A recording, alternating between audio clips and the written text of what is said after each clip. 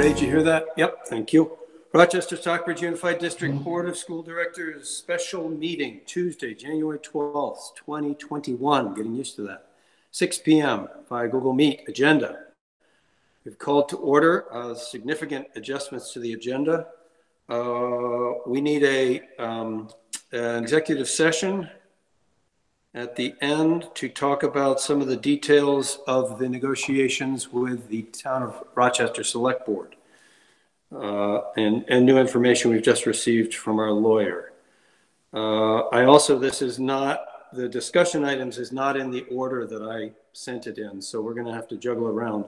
I want to get to consultation with lawyer first, so that's gonna become 3-1.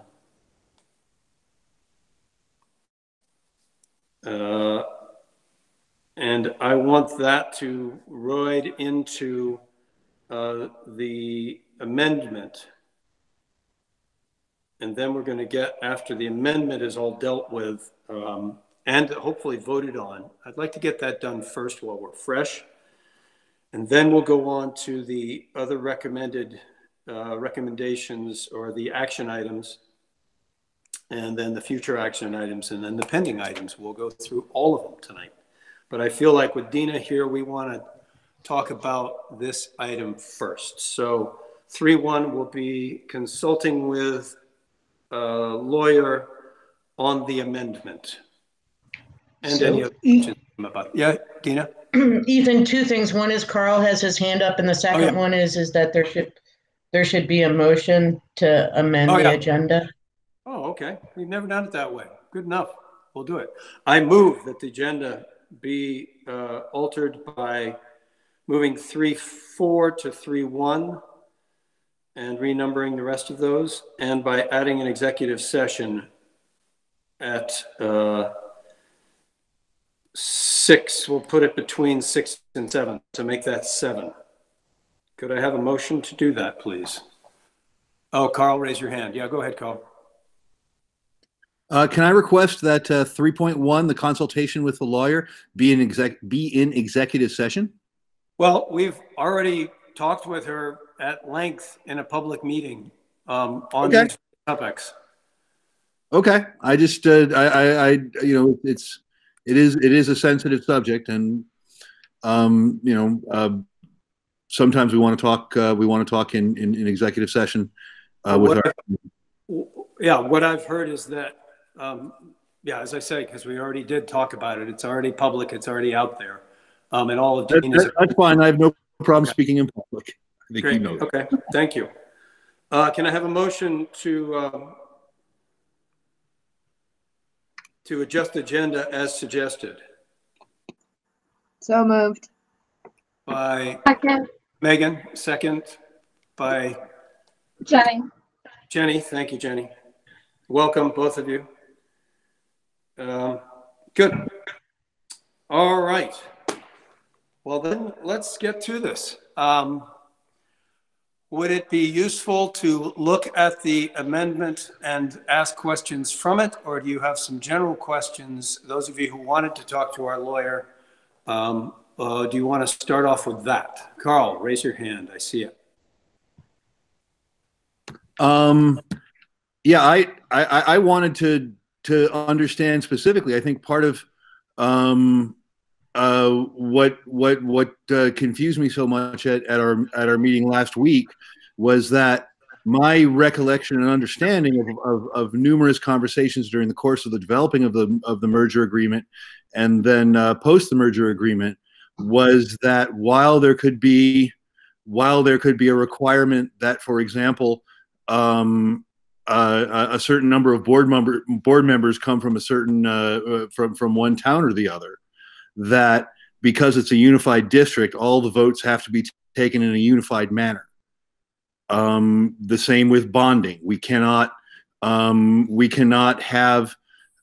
We can only bond as a combined district. We could not have a bond article that was only voted on and paid for by Rochester to cover Rochester buildings.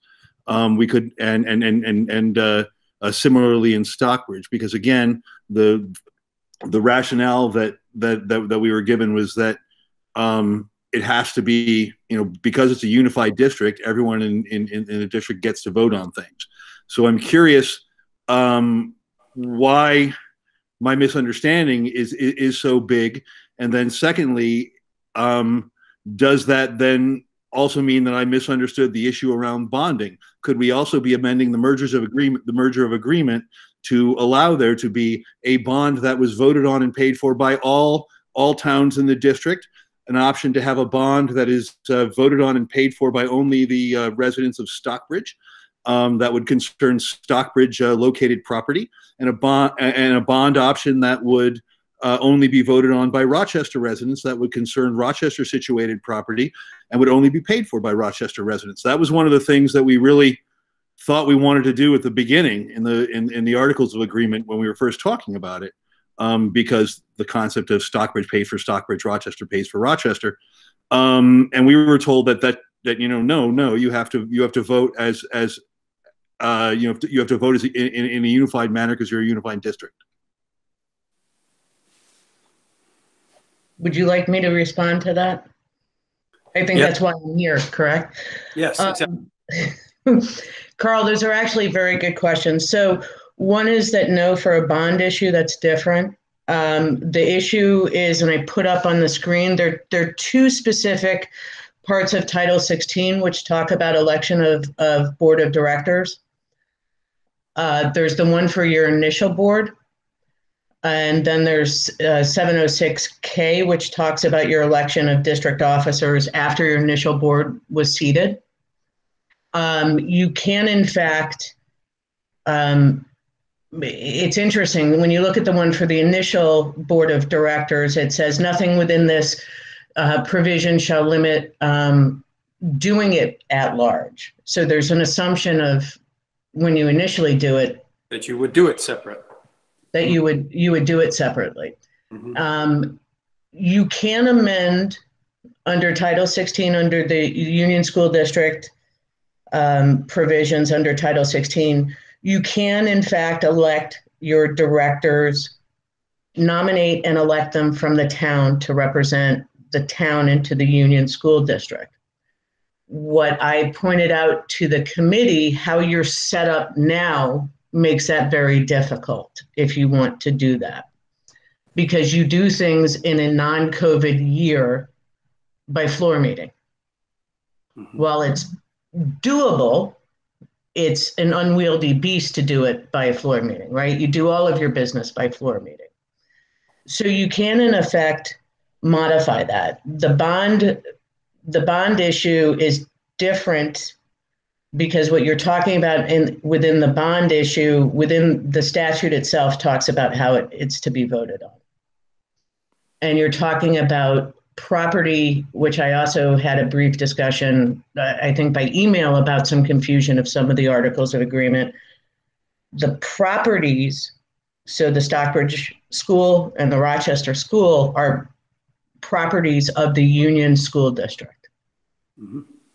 They are not properties of individual towns, and it's not a representation issue. So I think your questions are very good. I will say that I think there are more Union school districts who do the nominate from the individual town and then at large. You can, in fact, do nominate at large and vote at large.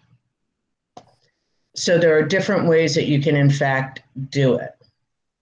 So this is, I would say, not a standard that you would find. It's not a frequent occurrence that it's done this way.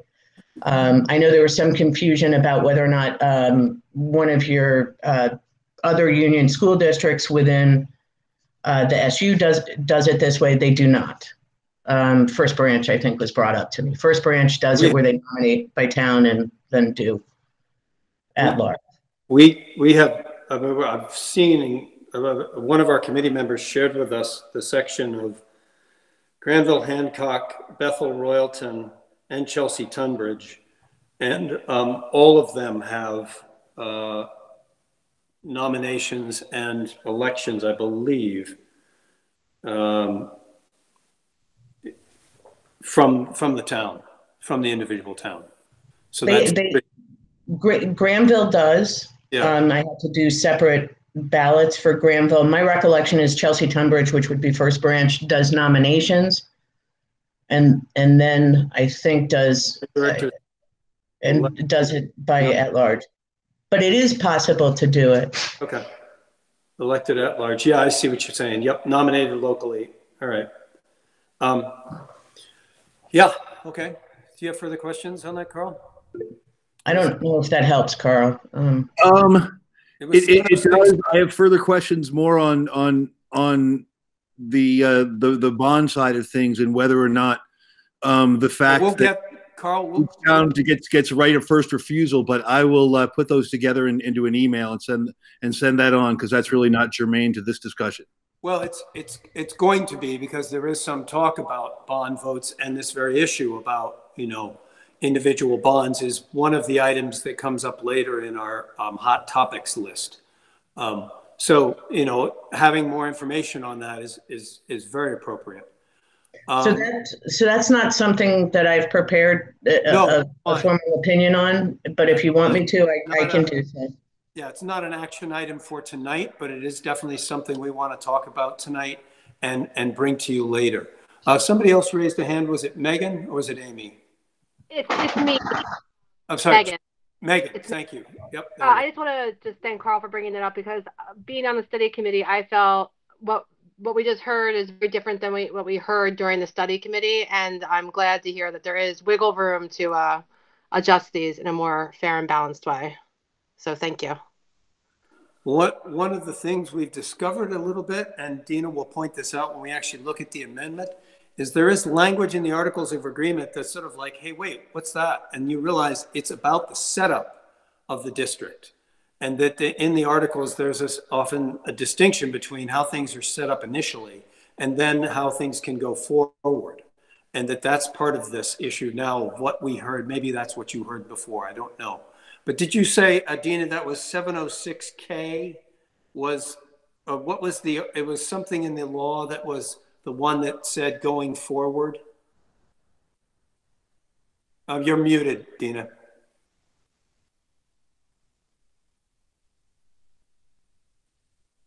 Sorry, I'm more comfortable on Zoom, and I also have a dog who's like, seriously, another night meeting. Yes. So hold on, and he's right here. It was 706K under Title 16, which talks about, and I can bring it back up. Hold on and let me mute myself though. Mm-hmm. I have a yoga teacher the dog walks in the middle of the class pretty much regularly. It's just something you get used to.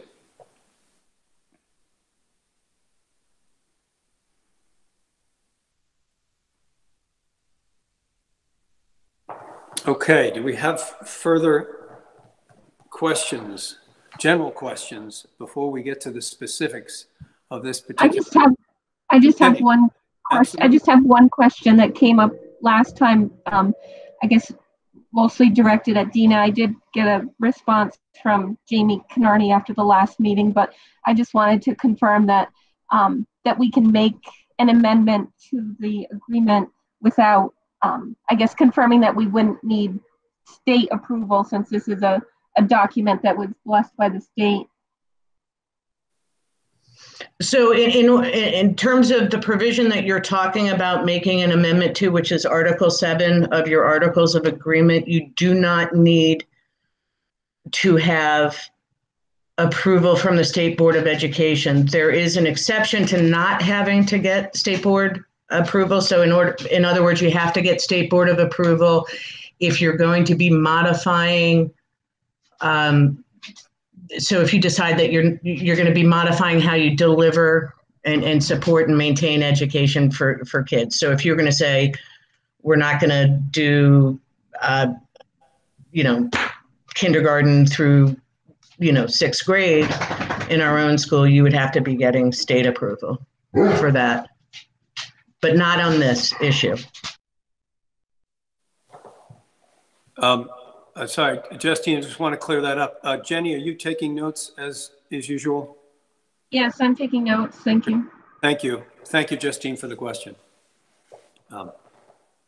Though we did talk a long time ago about getting people to do that for you so you could be engaged, but we'll get to that another night. Good. Further questions for Dina on this item? So I think we've established, or Dina has established, that we have the right to do this, or that we can do this. The next would be how we do this and what are the specifics. Oh, and we've lost Dina. So I think this is a good time.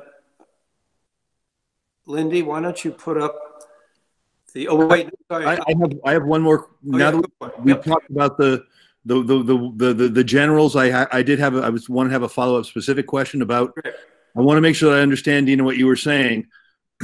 We amend the Articles Agreement to do this. We get vaccine and herd immunity, and we're back meeting in a regular format, town hall style meeting. What this is binding us to do is to have each of our town clerks at different sides of whichever facility we're meeting in, and the Rochester people line up on the Rochester side, and the Stockbridge people line up on the Stockbridge side. Correct? Or we would have to re-amend the Articles Agreement to say that we're restoring it. So it would be something along the lines of, checking people when they came in, or doing something if you maintained doing everything by a floor vote. One of the things that I pointed out to the committee was that I think that if you're going to do this, you also have to put forward, bare minimum, are you going to do the election of school board directors by Australian ballot? And that would be, as I remember Dean, you saying, that has to be a separate article. Yes, so the second separate amendment. So it's a separate article for the same vote. So in other words, Carl, this year under Act 162, last year I think it was Act 94, 92. Right. Right? We get to have a 1 year Australian year without having to warn it into a fancy, and we'll change the way we ballot. We'd have to. You have pre-COVID, right, Dina? We had to either be Australian or be floor vote. You had to change your bylaws or change your charter or whatever it is formally. You couldn't just do that on a whim. You actually have to take it to the vote of the electorate, and it says that within your Articles of Agreement in order to put Australian balloting in place. So if it was a non-COVID year this year, and you were doing a floor meeting and you put it in place at your annual meeting, you put the vote for your annual meeting, it would be starting in 2022. Okay, so if we had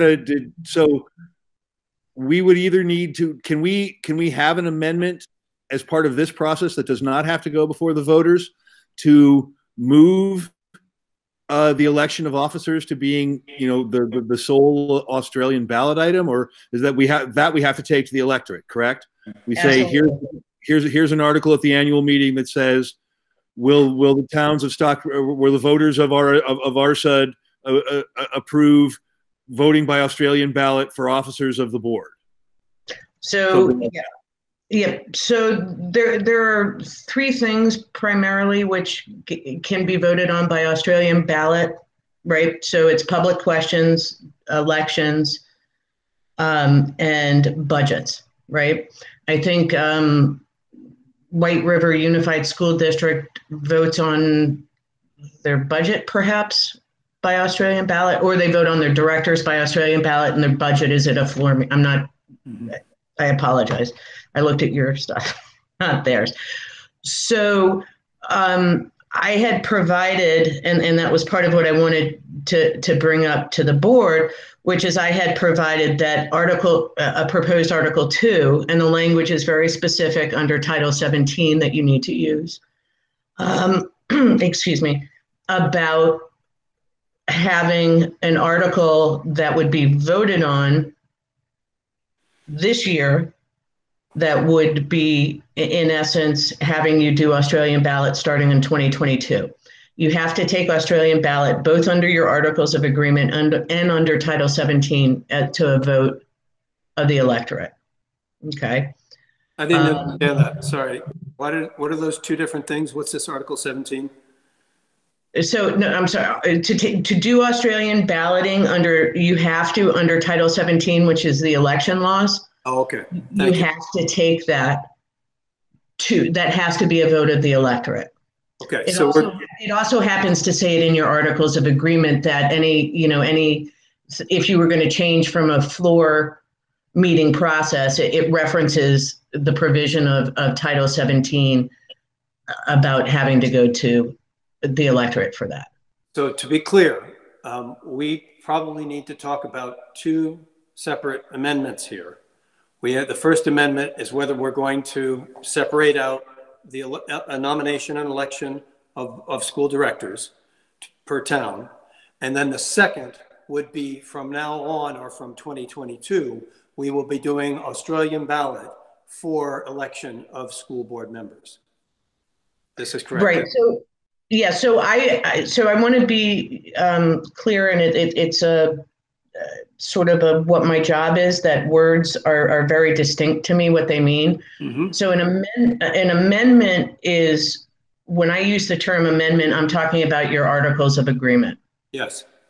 So you would have to be amending. Well, you don't have to, but you asked me about amending Article 7 so that school board directors were both nominated and voted on by their town of residence, by the qualified voters in their town of residence. That's an amendment to me. Title 17, which talks about invoking and taking to the electorate the decision of whether or not things will be done by Australian balloting, yes, is not an amendment to me. It's a provision under the law. So I want to be very clear. Right. I get so that I don't confuse people.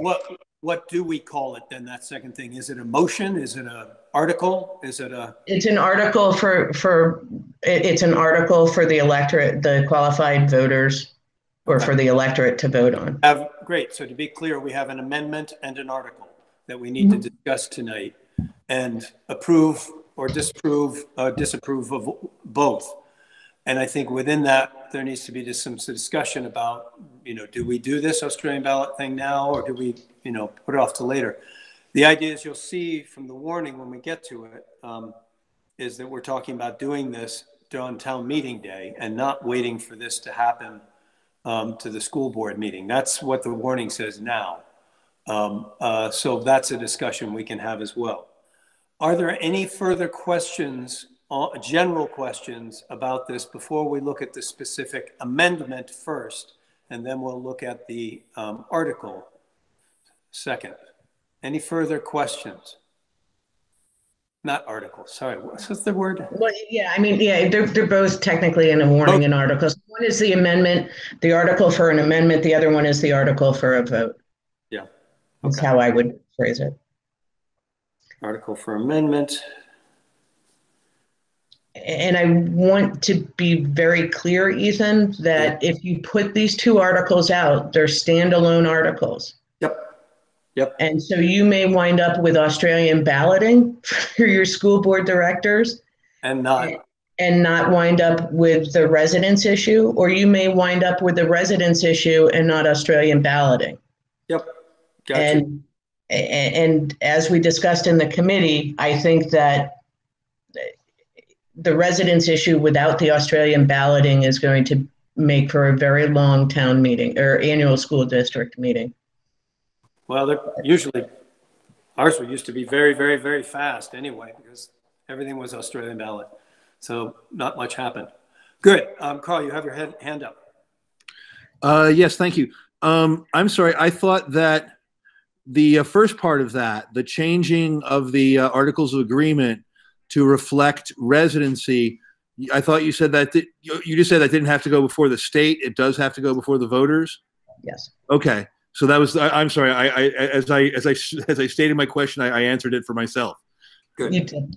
You did. One of the things that came up, Carl, is that you all did, and I think it's caused some of the confusion that has built up to this crescendo of where people don't necessarily understand the specificity of how bad lawyers truly are. But your warning, particularly, and there are other union school districts that I dealt with, in your original warning for the creation of your unified school district, your union school district, purposefully only put in some articles which have to go to the electorate and purposefully left some which are board decisions. Article 7 has to go to the electorate. Mm-hmm. So I want to be clear on that. And that's why your warning doesn't list out all 16 articles. And it, in fact, had an article that said regarding the report and formation plan. Oh, wow. This is a big one we've been talking about for weeks. Holy smoke. And that's what that provision in your warning for the establishment of your union school district, the legal purpose of that, because you only have 2 articles that actually have to be part of your warning to create a union school district. And that's election of directors. And it's the necessary districts that need, towns and districts that need to be in there. Wow. So that's also under Title 16 under the 700 section, which deals with union school districts. So let me be clear, because what you just said has a lot of influence on some of the things we talk about later, and about the Articles of Agreement Committee anyway, and this is slightly out of order, but I want to do it now. Are you saying that the articles that are in the warning in the report, the ones that are not in the warning, are ones that are at the discretion of the board? Mostly? Can you identify those? I would have to go through it, and I was trying to find your warning for it, and I know that my office prepared the warning. But yes, what I'm saying is, with some exceptions, right? Okay.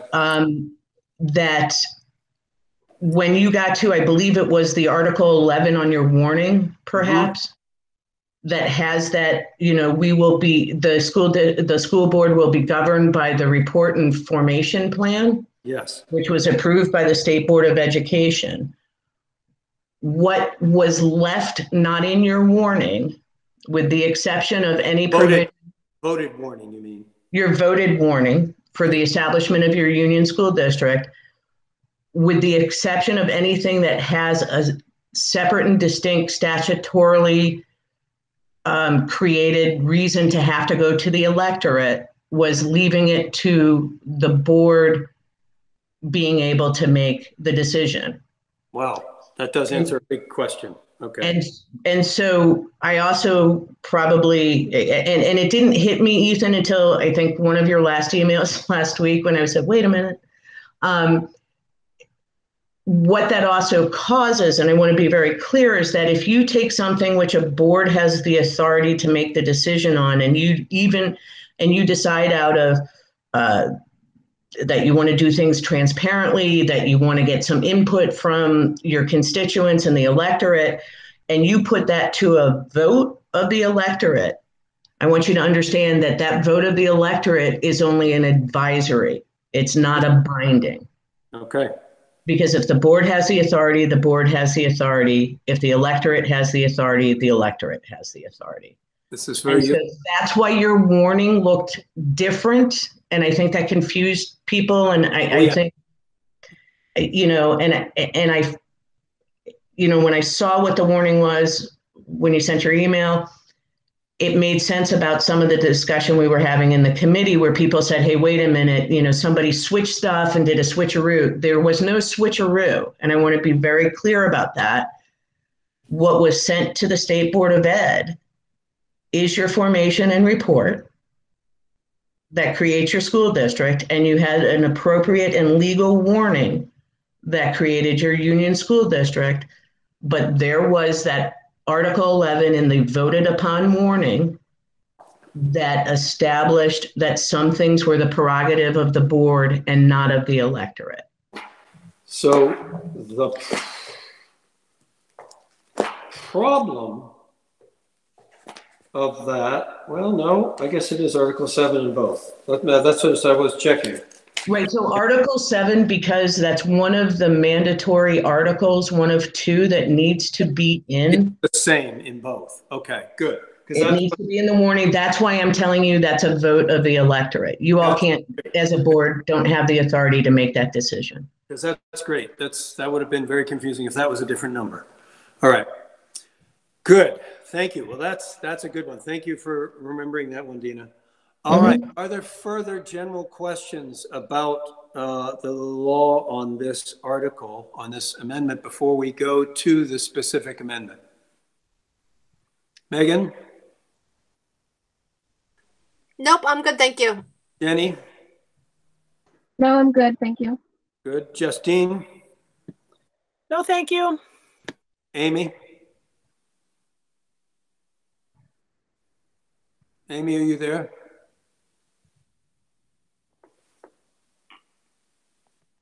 You're muted. Yep.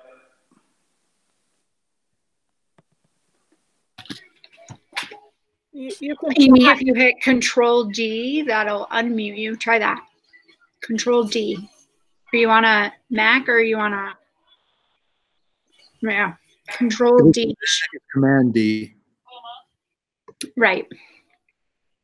Then you might have to go out and come right back in again to get it to reset. Sometimes that's the quickest way to do it. Okay. Or she's okay. She's all right.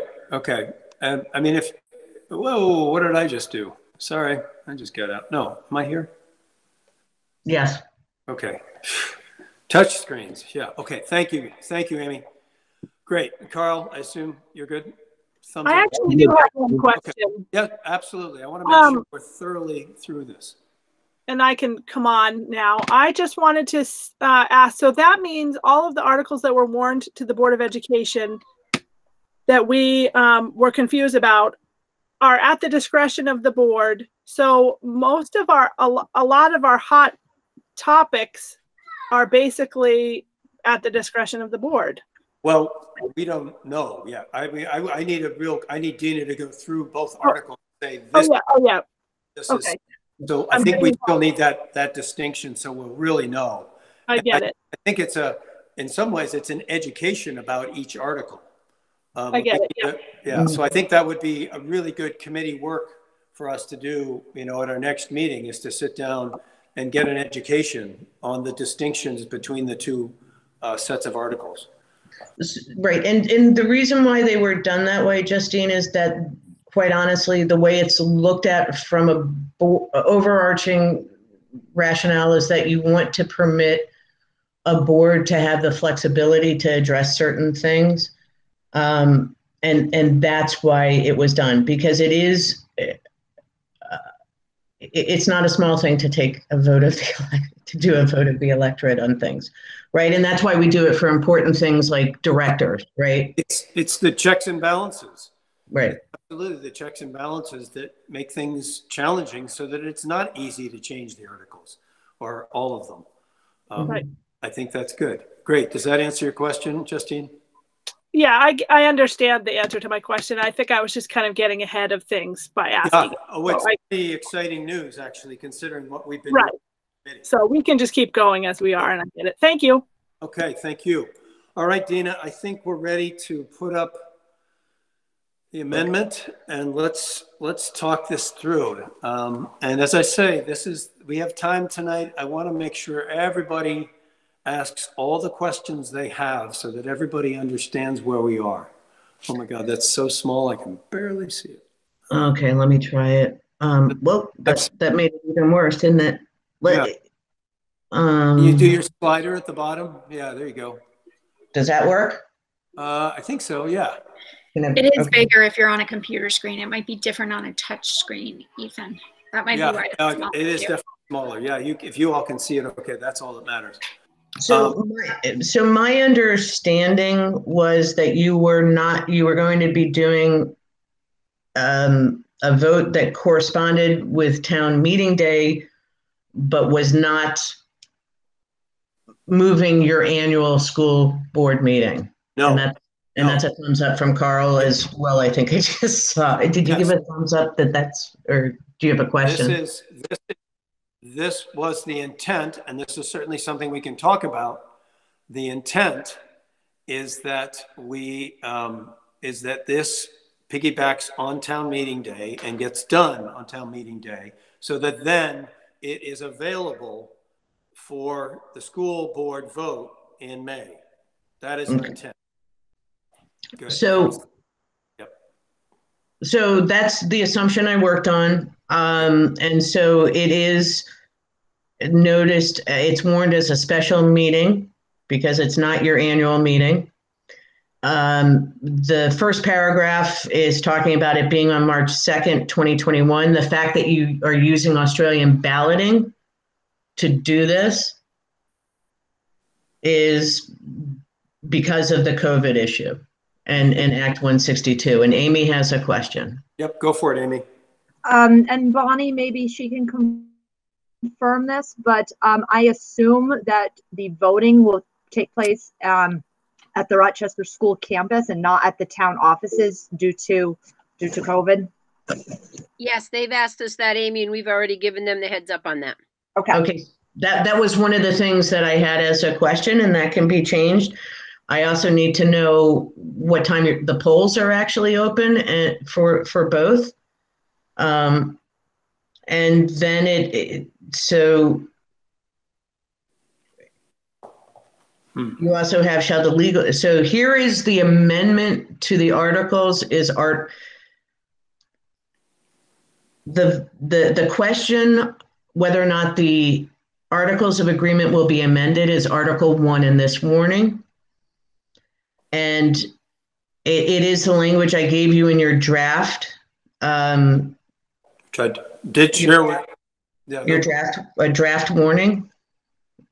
And what I did so that there's clarity for the voters is it's a cross out of what you're crossing out, and it's a bold and an underline of what the new language is. It's pretty standard.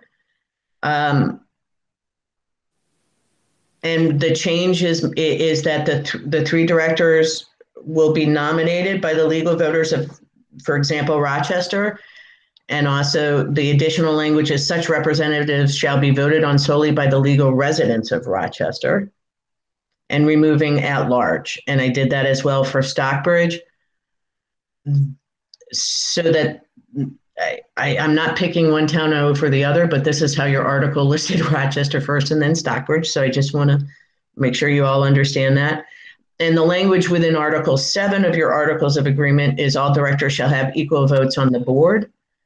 We had a slight conversation about that. That's staying. That has to stay. Mm-hmm. Article 2 of the warning is shall the legal voters of the Rochester-Stockbridge Unified School District elect its Board of School Directors by Australian ballot. I also did, because I was not totally clear whether or not you want Article 3, which is about budgeting doing it, or public questions. I can remove those if you're not looking to do your annual budget or all public questions by Australian ballot. All right, well, let's, so we need some information. We need the exact wording. If we're going to work on this tonight, we need the exact wording of how voting is going to happen. And I'm wondering if someone has that from May.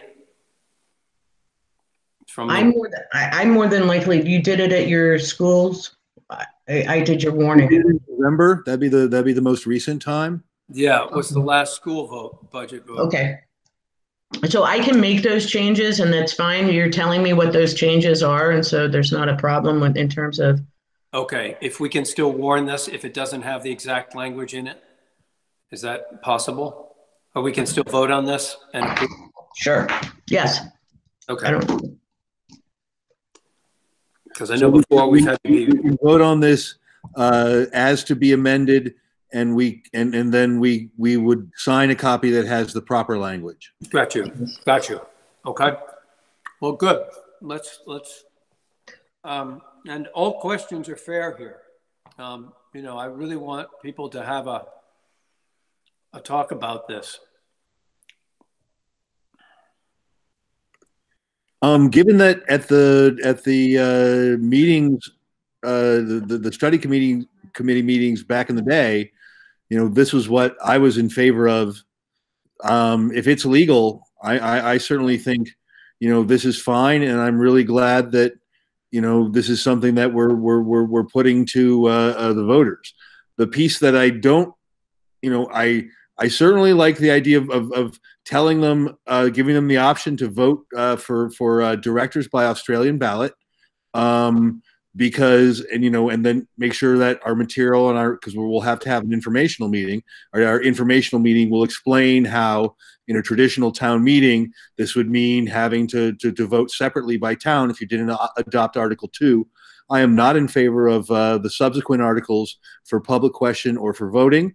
We were fairly clear, in my mind, in all the discussions when we formed this, that town meeting was important to both our towns, and going to Australian ballot to make voting for electors or to make voting for board members more convenient seems to me to be a little bit of a backdoor slide. I'm certainly willing to have that discussion. I mean, as Dina said, there's plenty of ways. People get a colored card when they walk through the door. Absolutely, and I am certainly fine with leaving it at town meeting too, but putting that question on there and asking our voters, here's what it's going to be. You're going to have to we're not going to make you sit in Stockbridge and Rochester sections like bride and groom at a wedding, I wouldn't think.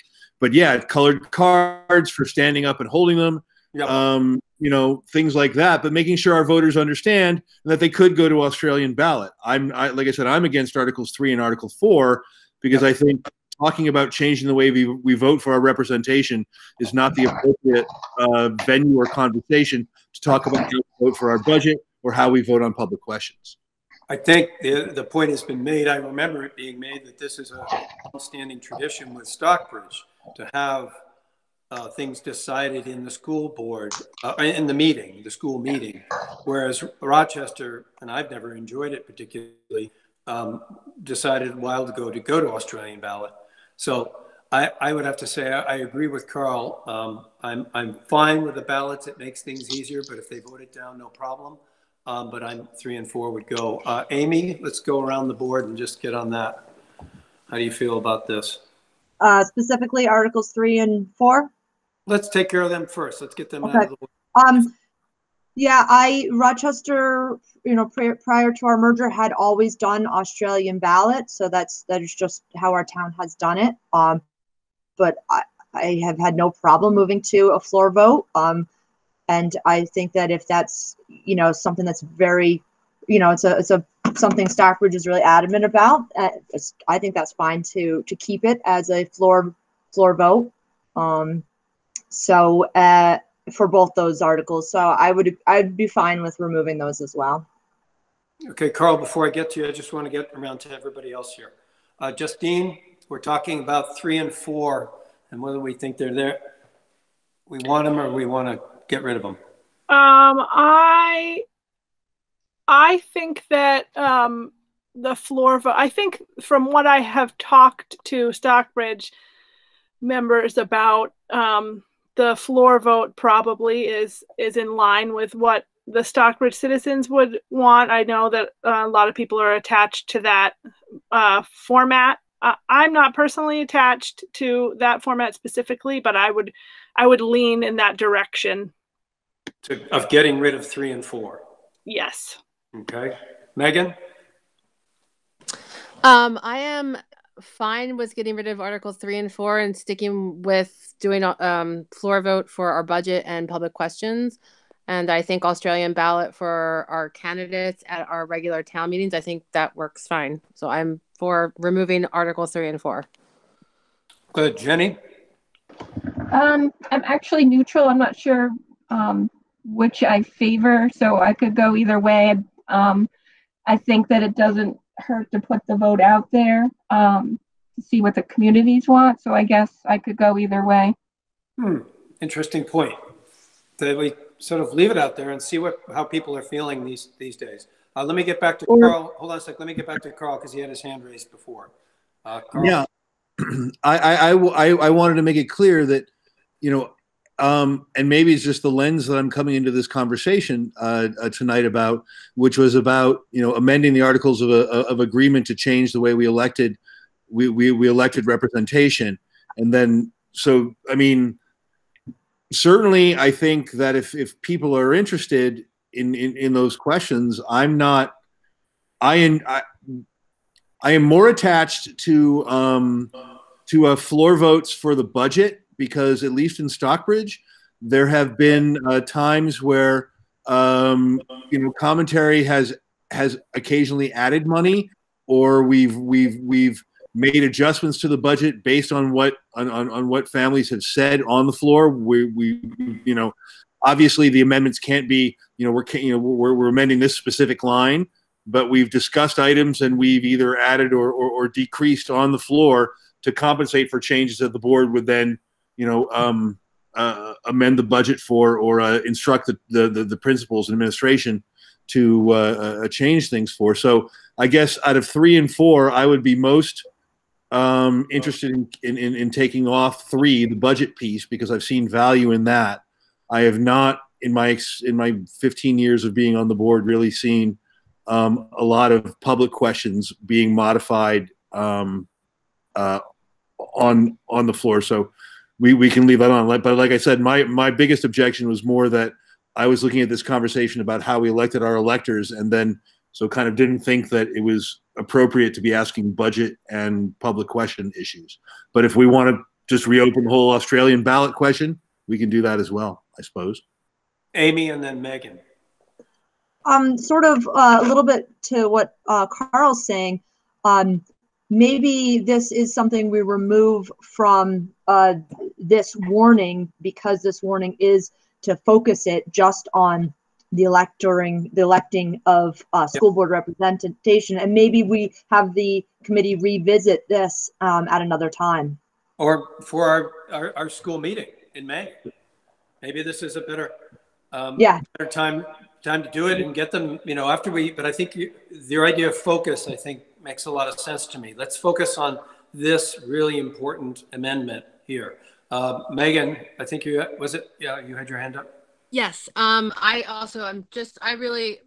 think we should allow the voters at our annual meeting to have say in these 2 articles, but I am partial to keeping the budget on the floor, because I do like having our 2 towns come together and have a discussion once a year, the best we can, to, you know, have each town, our people, being heard.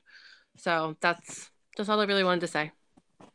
I would add to that being a merged district, it's possibly sometimes the one time when we really get the 2 towns sort of together. Exactly. Really discuss. And so that gives it, for me, a much stronger need to put in there. I think how do we do this, Dina? Can I make a motion that we strike these 2 from the current article, or the current warning, to add them, or just, I guess right now we would strike them and then put them in later. Can I ask a quick question? Oh yeah, sure, Jenny, absolutely. And do you know how to raise your hand, by the way? I think I do. Sorry, I did not. Yeah, no, that's fine. It's just I tend to, otherwise I can't know sometimes that I'm missing somebody. Please go ahead. I was just wondering if Articles 3 and 4, if that was something that the committee had come up with, or if that was something that Dina had put in to be kind of all-encompassing. Yeah, this was Dina. This was definitely, we didn't talk about this. She put it in there as an option. And actually, I mean, well, obviously Article 2 is from Dina too, because she knows that it's needed to make this work. Dina, is that correct? Should I make a motion that we strike these 2 from the warning, or just take them out?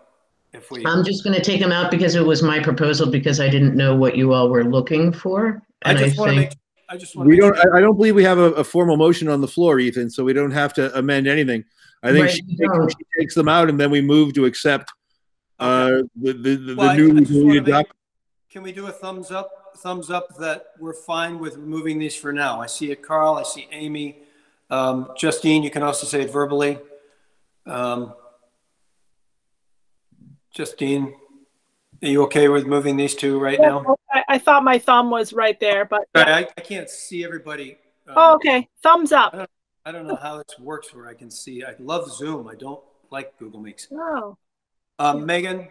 I'm good. Thank you. Good. Jenny? Jenny just gave a thumbs up. Okay, good. Yes, Thank I'm you. good. I don't know how I get to see all of you. All I get to see, it's not like I can do gallery in here. All right, good. They're out of there. Great. So let's get back to the amendment. Questions on this?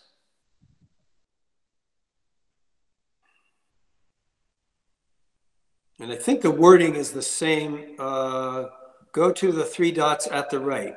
Choose change layout. Who was that? Was that Carl?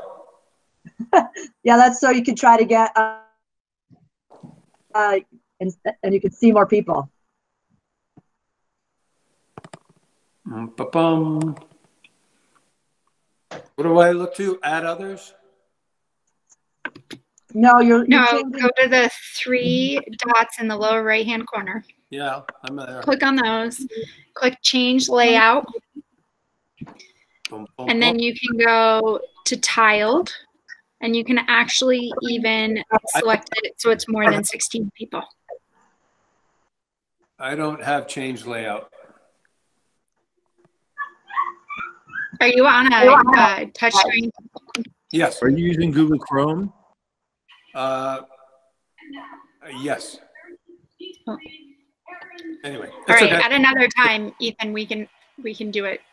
Yeah, no. You can show me your screen and I can show you mine and we can figure it out. Type of deal. I really would like to be able to see other meetings. Oh, wait, that's right. I think, no, still doesn't do it. Doesn't give me enough. Oh, well, tough luck. I'll just have to ask you to be verbal. Okay. Do we have further questions on this this warning that we had to have in front of us? So I can go on. Good. Okay, so I guess initially my reaction was that I was concerned because the students in our district need to be represented equally by all members of the board, regardless what town you come from. And so I felt that it was really important that residents from both towns evaluated who was going to be responsible for the management of educating our kids. I felt that it was something that everybody needed to really evaluate who was going to be the candidates. But I've thought, quite a bit more about it, and I do understand, there is some feeling of minority and inequity, and it does seem that this is what a number of other towns and districts are already doing. So that made me feel a little bit better about it, that we're not just creating something new. So, I do hope that everybody does understand that no matter what town of residence you are from, you are representing all of our kids. You are representing the kids in both towns and the education and the management of this. Yeah, I guess that's it. Thank you, Amy. I think that's a very good point. Further comments or questions? Justine?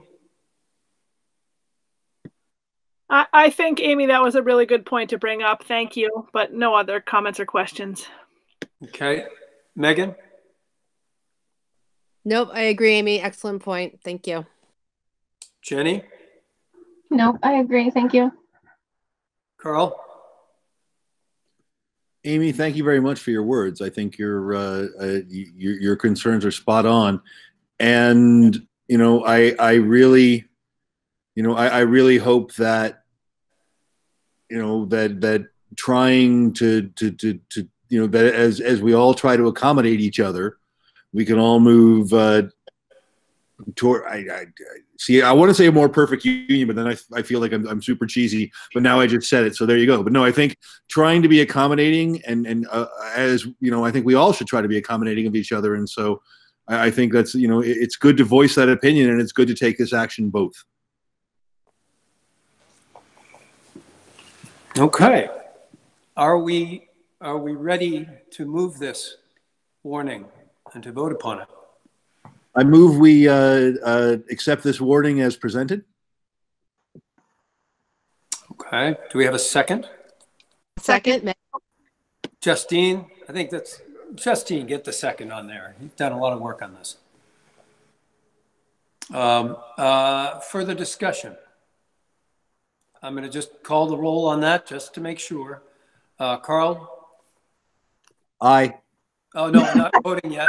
This is just discussion. I just want to make sure anybody has. Oh, no, I'm sorry. I am done with discussion. Okay, good. Amy, any discussion? No, I'm good. Thank you. Justine, any further discussion? No, thank you. Jenny, any further discussion? No, I'm good. Good. Megan, further discussion? No, thank you. Okay, this time I'm going to call the roll on this. Carl? Aye. Aye. Amy? Megan? Aye. Justine? Aye. Jenny? Aye. Ethan? Aye. Excellent. Thank you all very much. Well, the other thing is, you know, this is a good thing. We've talked about it a lot, and I think it's a good thing. All right. Let us move on then. Okay, so What do we can I need? interrupt? Yeah. So one is Jenny is still, I believe, your clerk. So I'm going to make the changes to the places of where you're going to be doing the vote. And you all are, I'll email Jenny and Jamie Canarney as well, and people have to go in and vote it. And Jenny, you've dealt with these before, but if you have questions, you'll let me know. Sounds good. Thank you. Hey, Dina, one question that has been a little confusing to the Stockbridge people is they keep saying, well, we want your warning for our booklet, for our information, but they don't, right? This is a separate ballot that will be at the place, but it will not be part of this town report. Is that correct? It doesn't need to be part of the town report because it is not your annual meeting of the school board. And I understand why they want it. If you can get it in there with an explanation from the board as to, you know, what this vote is and what it means, and why it's being, you should be able to, I'm assuming they'll let you put that in there. You know, you all can just do it. This is what this is to amend the articles of agreement. I just got an email from Jim Shan saying we have till the 19th to get that information. So I say any publicity is good publicity personally. So I think we will do that. Once the warning is finalized and signed, we will get it to them by the 19th with a little explanation of why we think this is useful. Right. Carl, yep. Go ahead. That's what I was going to say. That's, you know, it's the town of Stockbridge looks at that booklet as basically all the towns, you know, all the town's business. And that's what they're going to be looking at when they think about their vote on the 2nd.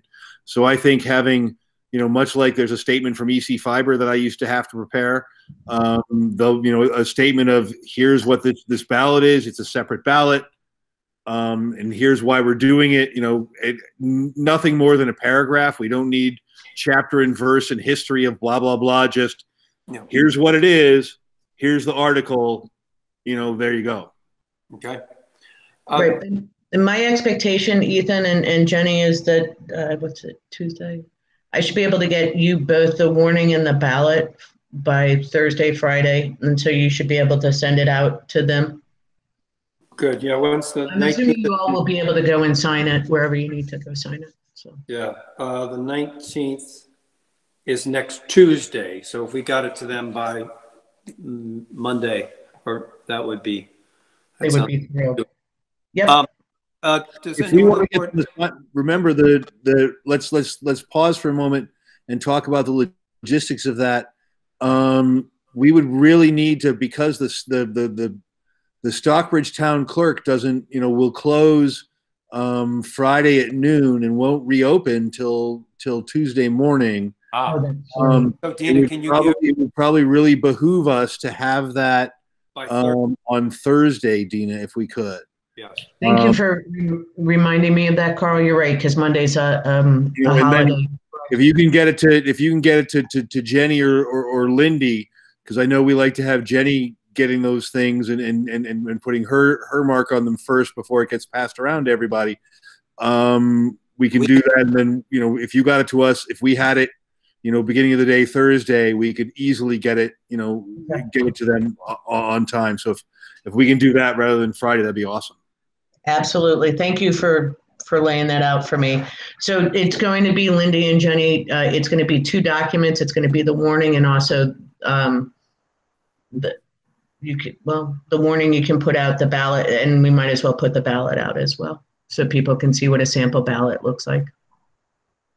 Good. And Dina, are you going to check with the Rochester town clerk to verify their voting day and time that they're doing? Because I think they're doing it actually March 1st. I just read the email. It's 10 to 7. Are they On doing Monday, it on town meeting day? Whoa. One at a time, please. Is there a vote on town meeting? It's March 1st. So this is one of the issues, is that our town meetings are at different times. Stockbridge's is during the day and ours is at night.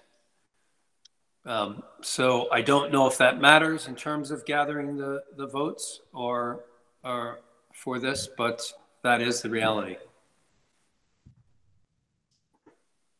Okay, so I need to think. I think that You're saying one is the day before March 1st and one is on March 2nd. It's the Tuesday night, correct? Rochester is always the Tuesday night, Amy? I just received an email that states that Rochester is voting Australia March 1st from 10 to 7. Right, Monday, March 1st. And where are they voting? Where are they voting? They're going to be voting at the high school.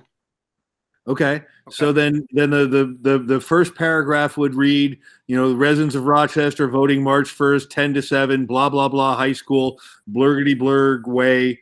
And the voters of Stockbridge voting at Stockbridge town offices, March 2nd, 7 to 7, I think, or whatever that happens to be, address whatever it is, Route 100, so on and so forth, right? We can have we can have the warning, have the specific locations and times for both places, right? We don't have to have separate ones, do we, Dina? No, the warning would deal with both. Just so I'm also clear, Carl, is that, and for the remainder of the board, the vote is not going to be commingled. While it will be a majority rules, the vote itself will be reported out by town. Surety, you've often had important points of order for us on procedure. If you'd like to drop in. Yeah, I was just trying to save you guys some time because you hit 3 major points and kind of took the roundabout to get there that we had already kind of discussed. The difference in meeting time, Rochester is the night before Stockbridge. That's it. And that it will not be commingled. It will be tallied, total tallied. And I can't remember what the other one is, but you guys got there. Thank you. Yeah, so I'll call on you sooner because you often have that clarity for us. Thank you. I appreciate it. Right. So, it still is a majority of both towns combined passes or doesn't pass. I just want to. So can the result not come out until both have voted? So you will know tomorrow before lunchtime, hopefully, whether or not that's going to raise any issues, because I was not aware that they had 2 different dates. So let me talk to Will Senning at at the Secretary of State's office to make sure that this is a problem that's going to happen for a lot of union school districts based upon what the legislature is going to come out with. Where some towns may vote this day, some towns may vote that day. And the legislature hasn't come out with the dealing with that issue. Yes, I do need, Lindy, confirmation from the town of Stockbridge clerk as well, what the polling hours are. All right, I'll send something to Lori right now just to confirm, because normally it's from the floor. And they're both very good. I mean, my expectation is, and my hope is, quite frankly, for your town clerks and for the polling officials, is that the majority of your constituents and electorate would actually do absentee voting or mail-in voting, request an absentee ballot for all of their voting. True. I think we're still in the same place we were in May. So, of course.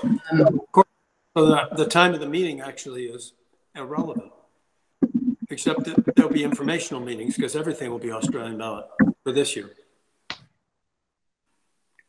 Yeah, your informational meetings. I mean, we can talk about that if we're going to be going for it. Your informational meeting, if you're going to be doing things by Australian ballot, doing this by Australian ballot for your annual meeting, I would strongly suggest that you all do a remote informational meeting, obviously. Well, no, of course. I'm just saying, if everything is Australian ballot, do you still do Australian ballot on the day the meeting would have been? Or do you do it on town meeting day? Because we can choose. Because this isn't our town report. We could pick, I think we can set the date we want this Australian ballot to happen, right? Can't we? Yes, you can. Right, but Well, let's say, Amy, just let Dina, and then we'll get to you. Yeah. You can, but my understanding is that you thought that it was beneficial to have it run at the same time when people were going for their town meetings. Well, meeting Australian ballots, putting in the ballots for that. Yeah. Okay. Amy, and then Charity. Yes. Right. I understand. I think that this conversation, there will be some people who are still going to vote in person, and there'll be people who vote by mail in. But there is going to be people who are going to vote by Australian ballot in person, and the idea is that we have it at that same time and not a separate day that they have to come back 2 days to vote. Gotcha. For this. Okay. And you want to get this in on time so that it can be mailed out with whatever the town is mailing out for absentee ballots at the same time, because we ran into that with the November election. We didn't have stuff in time, so it had to be a separate mailing. Okay, good. And Charity, do you have clarification on this? Yeah, I just want to reiterate what Amy said, because that's exactly what we came up with during the committee meeting when we discussed this, was that it would be most beneficial to keep it at the same time as the town meeting, so that you do hit the most of the electorate possible, because that's what they're familiar with, and we're giving them a minimal amount of notice on this. So don't change more than we absolutely have to on those timings. Good. Thank you, Charity. All right. Okay, so I will talk to the Secretary of State's office, the elections division, about the difference in the dates and how that impacts. And I will let you know as soon as possible. The latest you'll get this, if we're all good to go, will be up by Thursday. Mm-hmm. If there are any concerns, obviously, from them, I will let you know the moment they tell me. Right. I mean, I would assume that couldn't they just count and then seal the results? Yeah, I gotta talk to them, Carl, and see what's permissible, because it's since you're not commingling,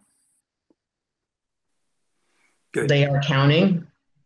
They count at the town itself.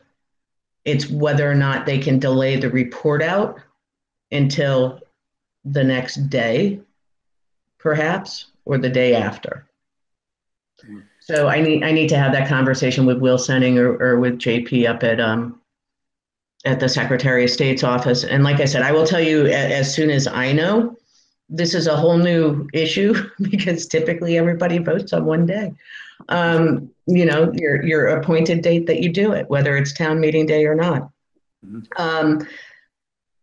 So let me deal with them on that. I will let you all know, Ethan, as soon as possible about that. And I'm assuming other than that, unless there's something else somebody wants to throw at me, Well, that you're yes, pretty much done with me.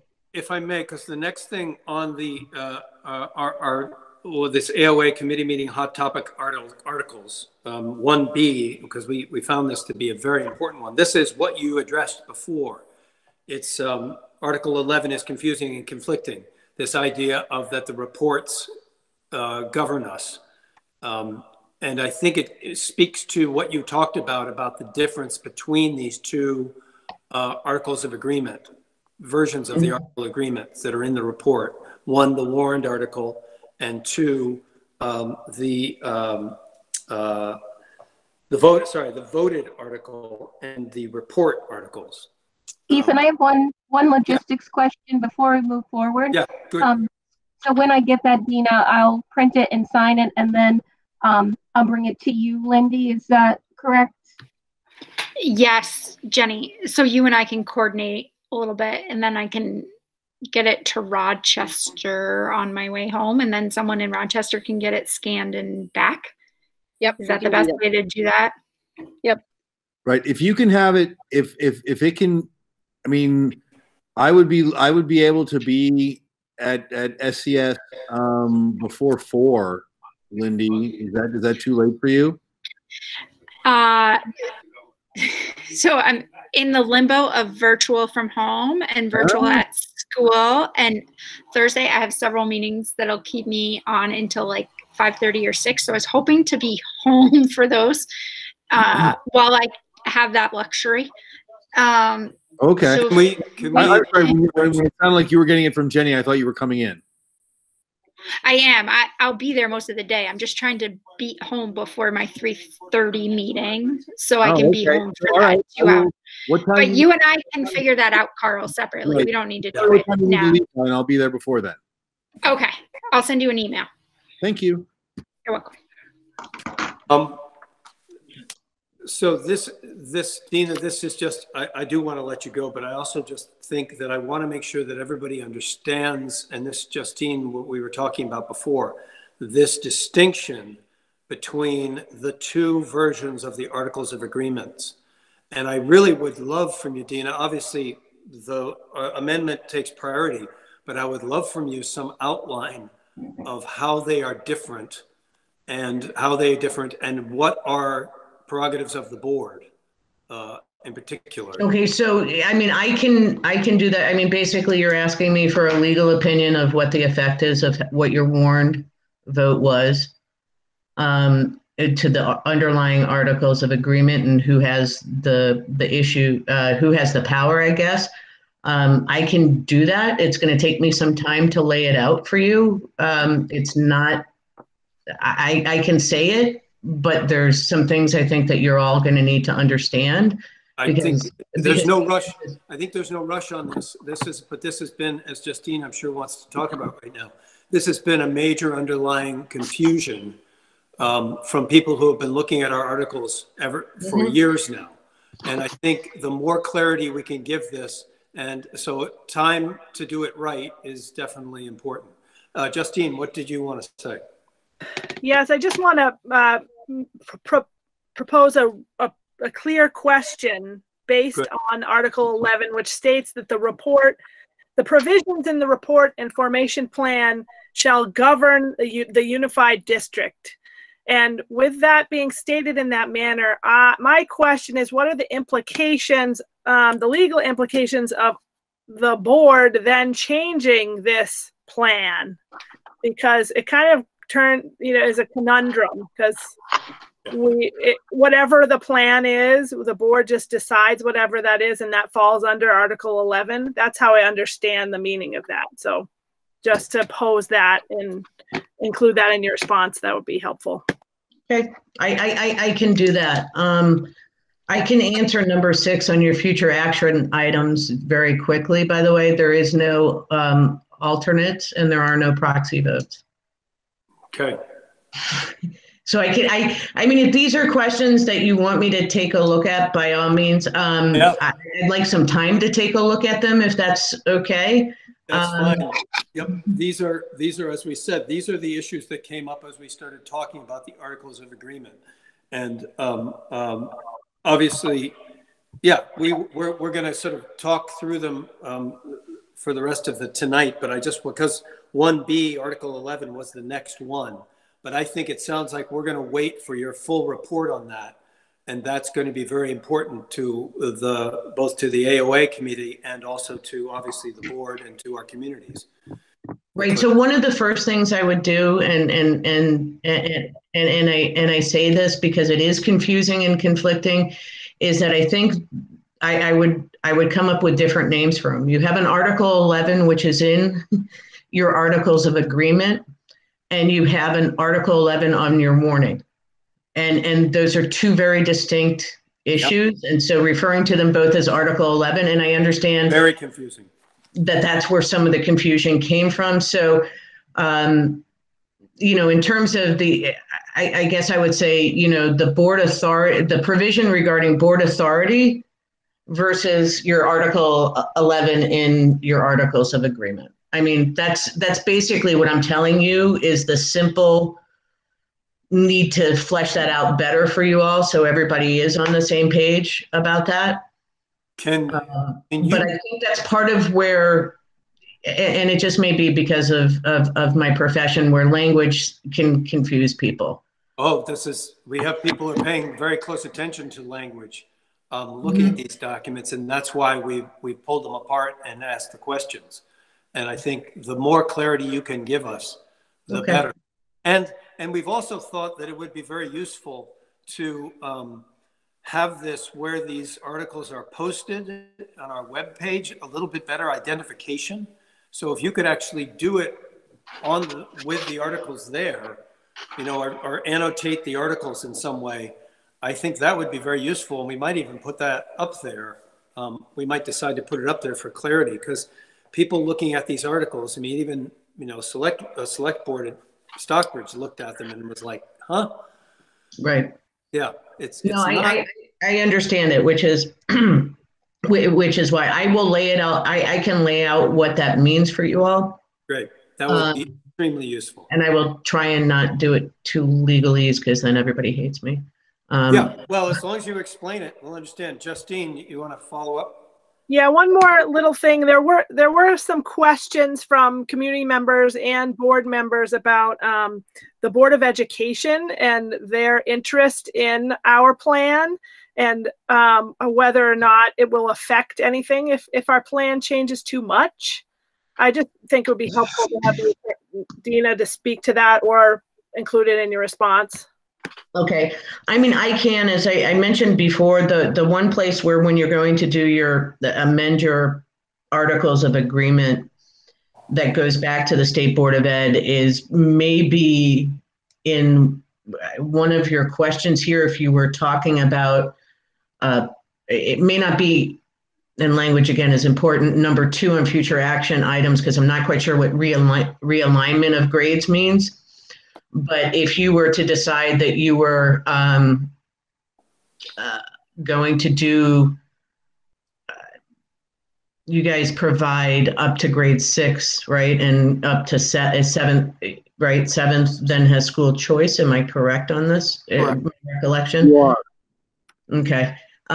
If you were for some reason going to decide that you were not going to be providing an education or maintaining that may be something that triggers the State Board of Ed to be able to do, you know, if you decided you wanted to go completely school choice, right? And because Dina, the example that's been laid out there is this option was the idea of splitting the grades between the campuses.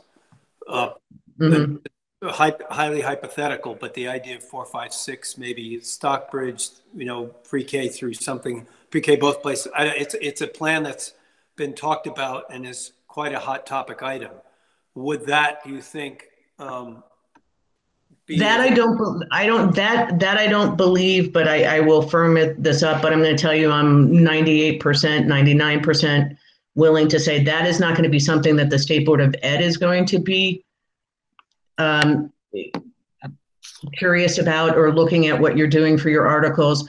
Where that may become a bigger touch point for you all, maybe whether or not the board can, that's a board authority issue, and I will lay that out for you, whether or not it is.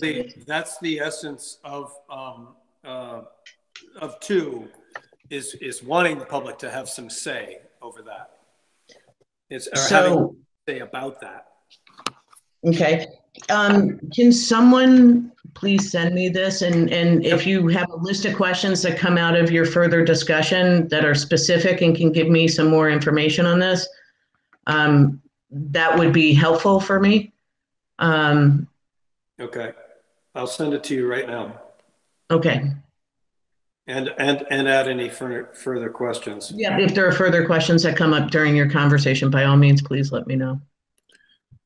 Carl, yes, go ahead. We transition to Dina talking about providing analysis of the existing articles of agreement. I'd like us to get her opinion on Article 5, specifically Clause B and Clause D. This is the surpluses and debts and special funds. The articles seem to say that they acknowledge that we have restricted funds coming in and from both districts, either appropriately because the Stockbridge district apparently was made properly and had restricted funds for the Stockbridge building.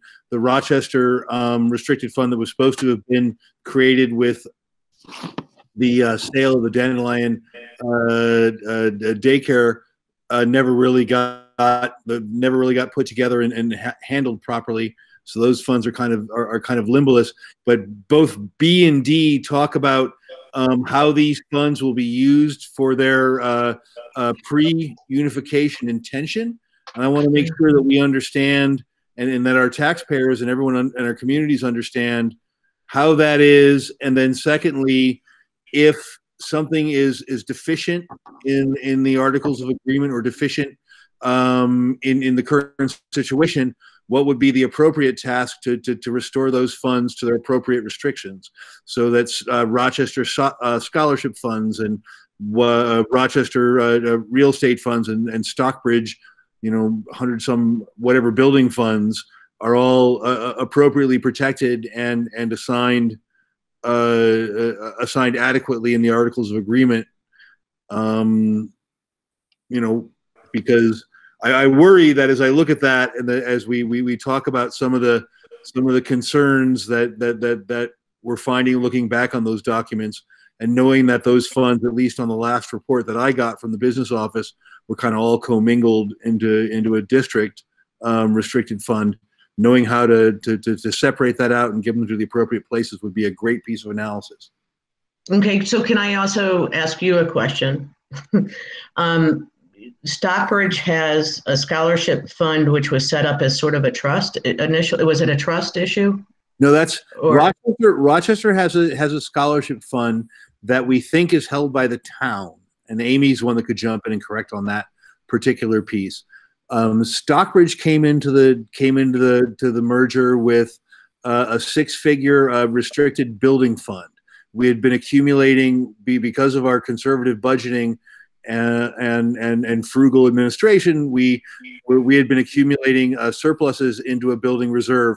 We used a bunch of that to pay for getting our completely repairing our roof, replacing our furnace. Mm-hmm. Jim Shands did yeoman work fixing our incredibly out of code kitchen hood. So we went through that, but and Article 5 was written definitely with the intention that each facility got what it maintained control of and restriction to the funds that their taxpayers had allocated to their facilities.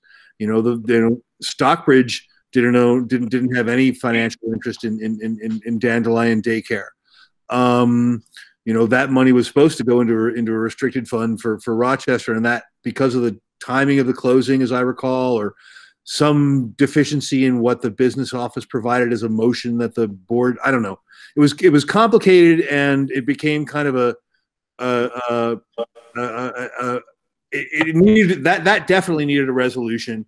But the Stockbridge piece seems to be still kind of commingled, and understanding how Article 5 works with that, and how we can cure Article 5 to make, you know, the restricted funds be attached to the places they are, that the Rochester Scholarship Fund is attached to the places it is, that, you know, the Stockbridge funds that are held by the trustees of public funds are used, you know, their restrictions are respected around their use around Stockbridge students, so on and so forth.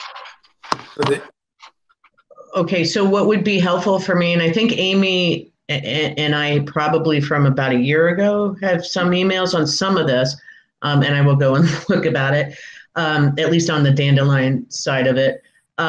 What would be helpful for me, Carl, is honestly having a list of what the funds are that were there. Amy, you have that for Rochester, certainly, and I don't, and Carl, would you have it for Stockbridge? I have some information. Tara has all the information. All that information was in the study committee's report. So that was all run through Dina's office. So balances were certainly available. I mean, y'all reported about it then, so you had some basic information. So I'm sure when you go back, you'll find that. But and you know, I'm not you know that this is separate from the articles we considered earlier. But like I said, as we're analyzing the problematic articles of agreement, I think 5. You know, it's pretty clear on the fact that debt is just dumped into the district. Pre-existing debt was just dumped into the district, but understanding how the restricted funds are managed is important. Okay, I understand what you're saying, and you're probably right. For the first go around, that study committee did have a lot of language, I think, about at least laying out what it was in the presentation. What I was also saying was more along the lines of, you know, if there is something, you know, Mrs. Smith passed away in 1815, and she established a trust for, you know, for the benefit of the Stockbridge School for, you know, buying books for kids. Like that's what I'm curious about, if that exists. But I can talk to Tara. Yeah, it's no, that trustee money is managed separately by the Stockbridge trustees, at least in Stockbridge's situation. And I work with Bill Ederton each year to talk about how that money is spent towards Stockbridge students. So it's managed completely separate. And the only thing that happens is the check that is deposited into the account. And usually it matches right up with an invoice that's being spent on, at least since I've been there, on last year it paid for new books in classrooms for Pontus and Canal. That's just one example. That $9,000 annual transfer on our budget also comes from the Stockbridge trustees of public funds, and that's the Whitcomb. There's a Whitcomb trust. You have that information. It's $800-some thousand, I want to say, probably bigger now. I haven't seen statements in a few years. Okay. And that I don't mean to interrupt this because I think this is important, but I think we do have a lot of other things we wanted to talk to. Absolutely. And so I'll circle back to my initial point is I would like a detailed analysis of Article 5 in the RSUD Articles Agreement 10.5.17 doc, which is what I'm looking at, that talks about the surpluses and debts and special funds. And getting some clarity around, because the language, again, indicates will be used for said purpose unless otherwise determined through appropriate legal procedures. The used for said purpose legal language is really pretty much kind of really vague and mumbly. And the business office is reflecting that according to what the auditors say as a commingled fund. So understanding how to cure that to meet the intent of Article 5 in the Articles of Agreement, and the steps we should take to do that is what I'd be interested in seeing, just like I'd like to see the clarification on Article 11. Good. Okay. So if somebody can just email me, Ethan, after you all are done, basically a listing of everything that you all want from me, I will work through it. Okay. If that makes sense. And it may be, Jenny, if you're taking meeting minutes, if you could make sure that I get a copy of the unapproved minutes, just so that I'm aware of what the discussion was, that would be great. Yep, we'll do that. Thank you very much. Good. Yeah, I don't have a problem, going through, and if you all come up with more stuff that you need me to go through, I think, knowledge is not a bad thing. So This speaks to our action item 2, but we'll get to that in a minute. Charity, do you have a point of clarification?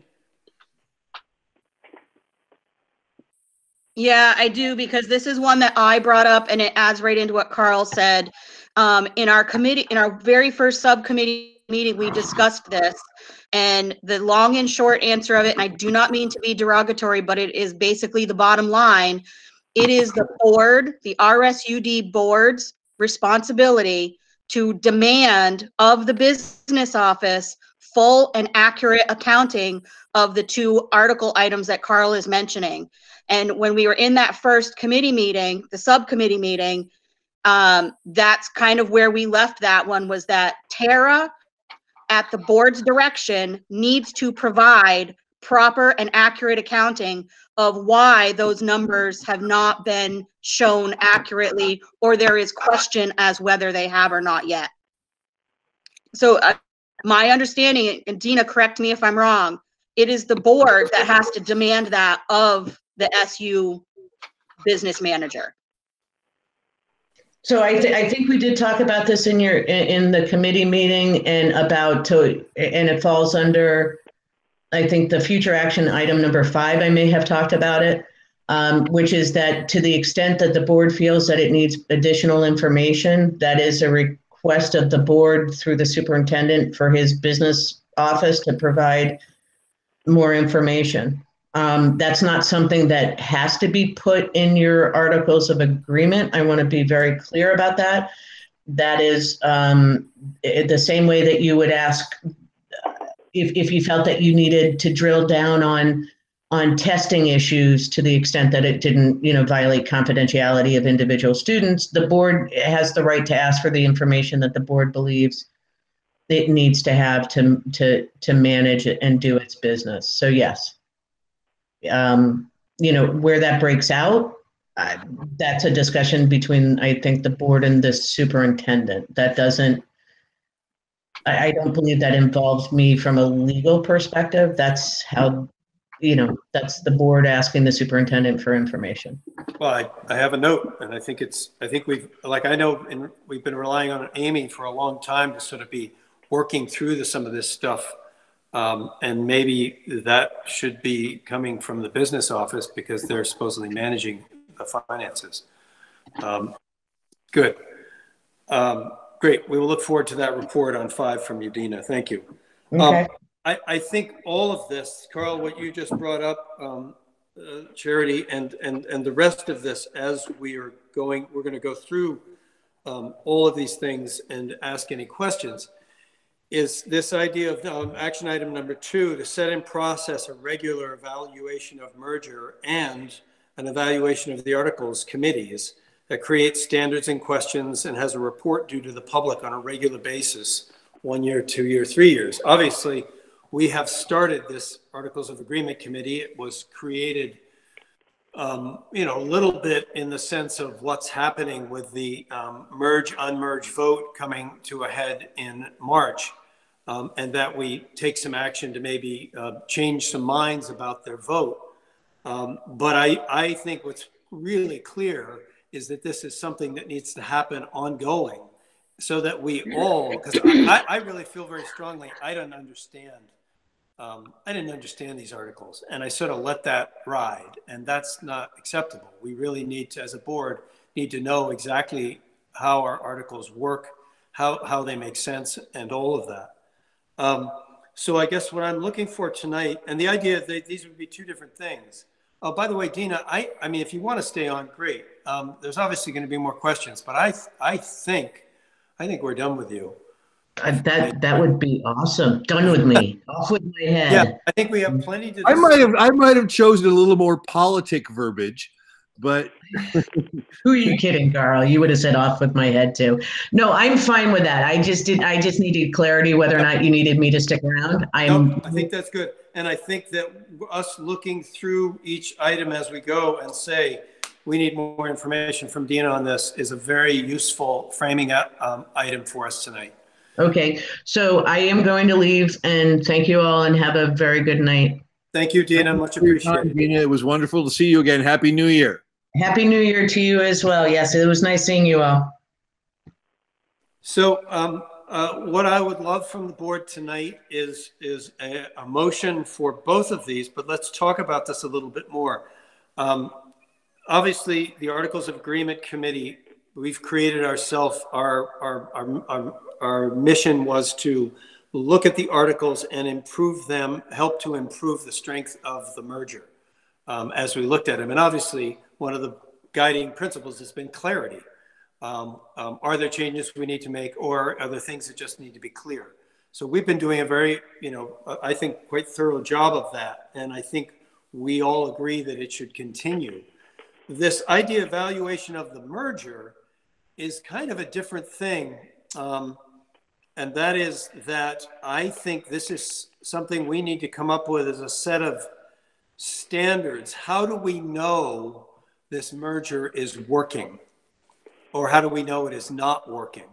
And I think we could say, oh, well, it's classes going together on field trips back when we could do that. It's, it's sharing faculty. But I think there's actually tougher questions than that about whether people feel this is something, how do we evaluate this? How do we evaluate the merger? I think is the real question.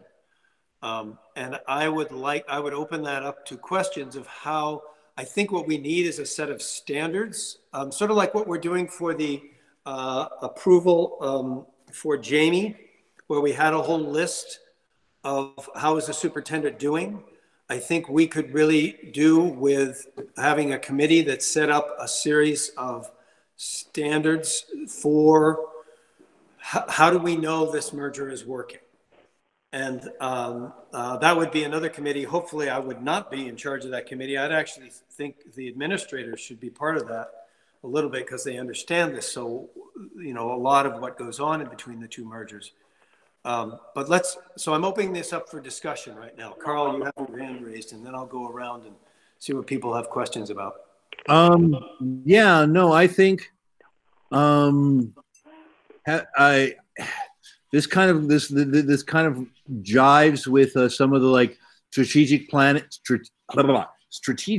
5-year stuff that the VSBA talked about, where you kind of need to have a rubric for all your stakeholders, for your parents, for your taxpayers, for your students, for your staff and faculty, just kind of, because all of those communities have different ideas of what is successful. What a successful school is. Yep. And, I would really love us, this plus some sort of, marketing, communication outreach effort to let people in Pittsfield and Granville and Hancock and in our communities know what we're offering. I think this, to me, is much more vital work of the board than some of the issues we've been wrestling with, because really at the end of the day, making things work, making this a school that a parent says, I want to send my kid here. I want to move, I'm moving up from Massachusetts. I want to buy the house in Rochester or the house in Stockbridge and not the house in Barnet or the house in Sharon. I think, and I think, the marketing piece is secondary to having, that successful school for those key stakeholder communities. So I'm behind this idea a lot. I don't think I'm going to chair the committee because I'm way underwater with my job right now, but I certainly would participate and give feedback to it.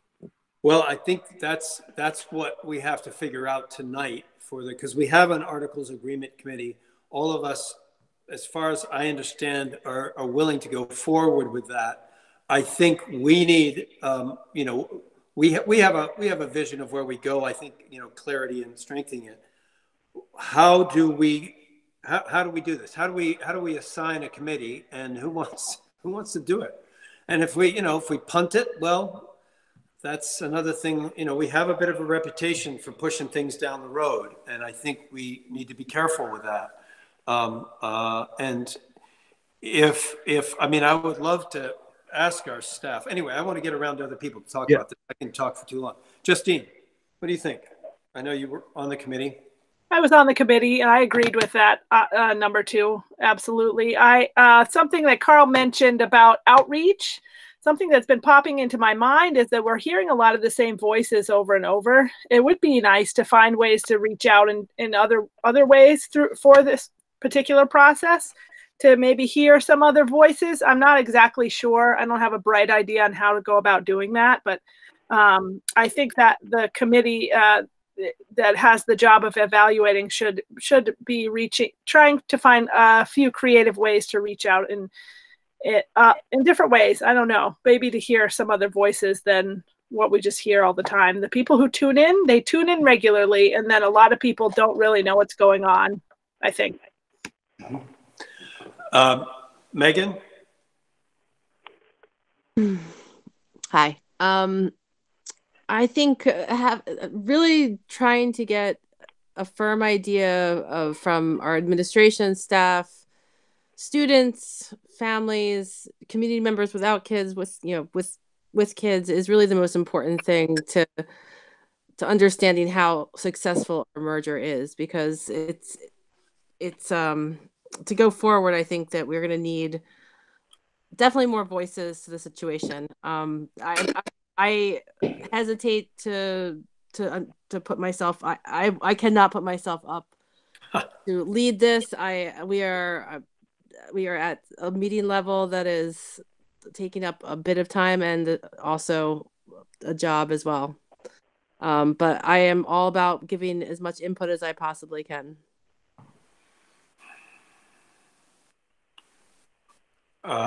Lindy, I'll get right to you. Oh yeah, go ahead, Lindy. No, it's fine. You could have finished with the board. I was just going to say, I'm happy to participate because I really think it's an important piece of the process that hasn't happened yet. I think it sounds like, because I was not part of the Rochester-Stockbridge community when you guys went through the study committee and, the merger process, sounds like there were a lot of things presented to the Board of Ed in addition to what was in the Articles of Agreement. I think it's important to take the time and go through what those promises were. I've seen bits and pieces. I have to be honest. I would push it towards the higher priority level in my day. And I think it's an important process. I don't think we can pick the outline and figure out what questions to ask and things like that until we all take the time to do due diligence, whoever's part of this process, to figure out what was promised. I mean, field trips are great. Well, Shared staff has been amazing, but I'm sure there were a lot more promises, at least I hope so, than those items. That is on the agenda. It was actually the next meeting of the AOA committee was to look at the 706 meetings and to look at all these things that were thrown out there as possibilities and to evaluate them and to bring those to the board and say, hey, here's the list, boom, boom, boom, of all these things. This is something we're going to do. We're definitely going to do. So then in my experience, I would say you would take those things and then you start to create your strategic plan around those and we need to get a baseline of where we're at with all our stakeholder groups on those areas. And maybe there's some others that were missed, that were not presented or shared with the public that we would need to add to. And then we would start to create this. You got to take the baseline first, I guess, is what I'm saying. And we need to figure all those things out of what all those pieces of the puzzle were. I can think of a few, but I know I'm missing a lot, so I don't want to ramble. And then we get the baseline of where we're at, and then we start showing evidence of other things, because there's perception, there's reality, and then everything in between, which goes to Carl's marketing point too. And I'm sorry to jump in on, and as he jumps in again, but Lindy, I just wanted to say that point about baseline, I would really love to hear, and this is something that as soon as you said that, I'm like, oh my God, I have to interrupt. I would really love to hear what you and Bonnie think, or how you would envision what would be the perfect little set of schools you'd be running here. How would you see that be? As we talk about our vision and our marketing ideas, you guys are the people that are there. Our parents, our kids. How should our schools be? Bonnie, you raised your hand. Nope, you're muted, Bonnie. Bonnie, you're muted. Oh, she's saying really important things too. Bonnie, you're muted.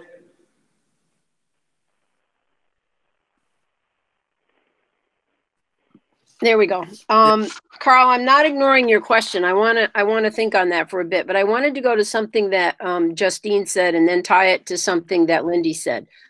I think this type of initiative could be really, really powerful in a school, or it could be absolutely devastating for a school.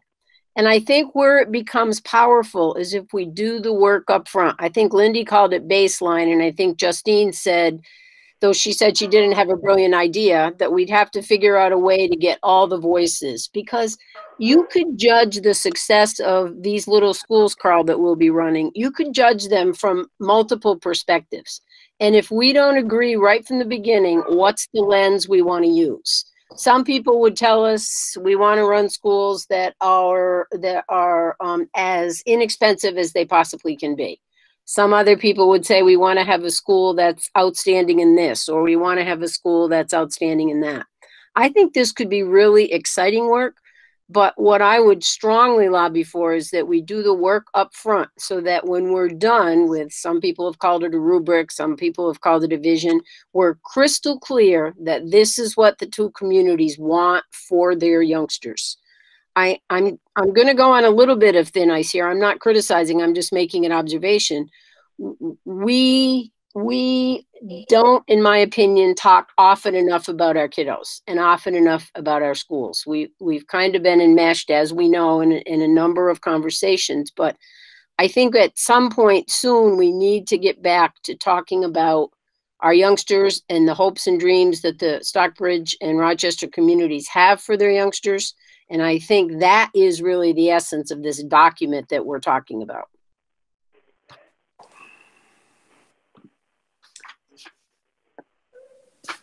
Megan.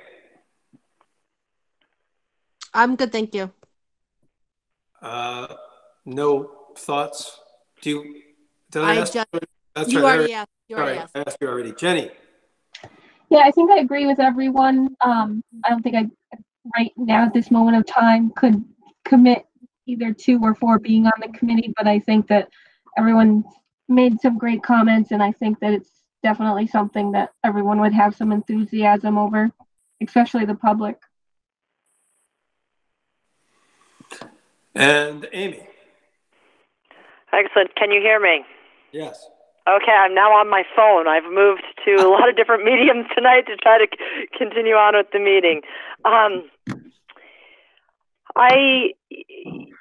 don't have a lot to say because I kind of need to ingest all this right now. I really, you just said, really means a lot to me. And so I do think that going forward, we need to do this very wisely and thoughtfully. I do see that evaluating, / celebrating the merger is an important piece to really understand what we can do, what we have done, and what the future should look like. I do think I think that is important, and I guess that's all I'll say for now. Thank you. Well, of course, that's all. I love it. It leaves us without a committee. Not from you, Amy. I'm just saying for all of us. I know. This is again.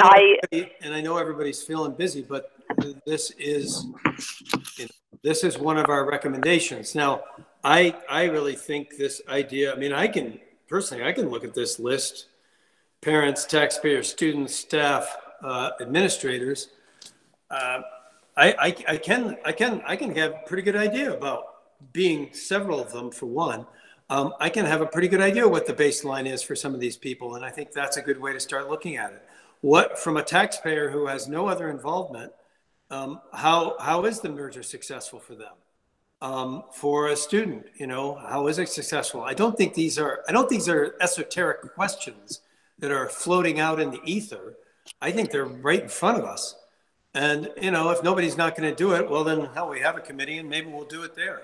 You know, we'll take this on because, you know, I just, you know, we need to do, and I know people are busy, believe me, I know how hard it is, but we need to do this work. And if, and this is, it isn't, I guess I don't see being on the board as just necessarily you show up, you know, once a month. So I do want to I want to push people a little bit that this is the kind of work that needs to happen. It can be flexible. It can work. You know, it's how you make it work. But if we really want a successful school, we have to answer these questions. We can't leave it. And as we say, we have a reputation for punting things down the road and say, yeah, well, that's a great idea. Let's not do anything about it. So I am challenging you all. That probably will shut everybody up nicely. But you know, this was not a future action item. This was an action item.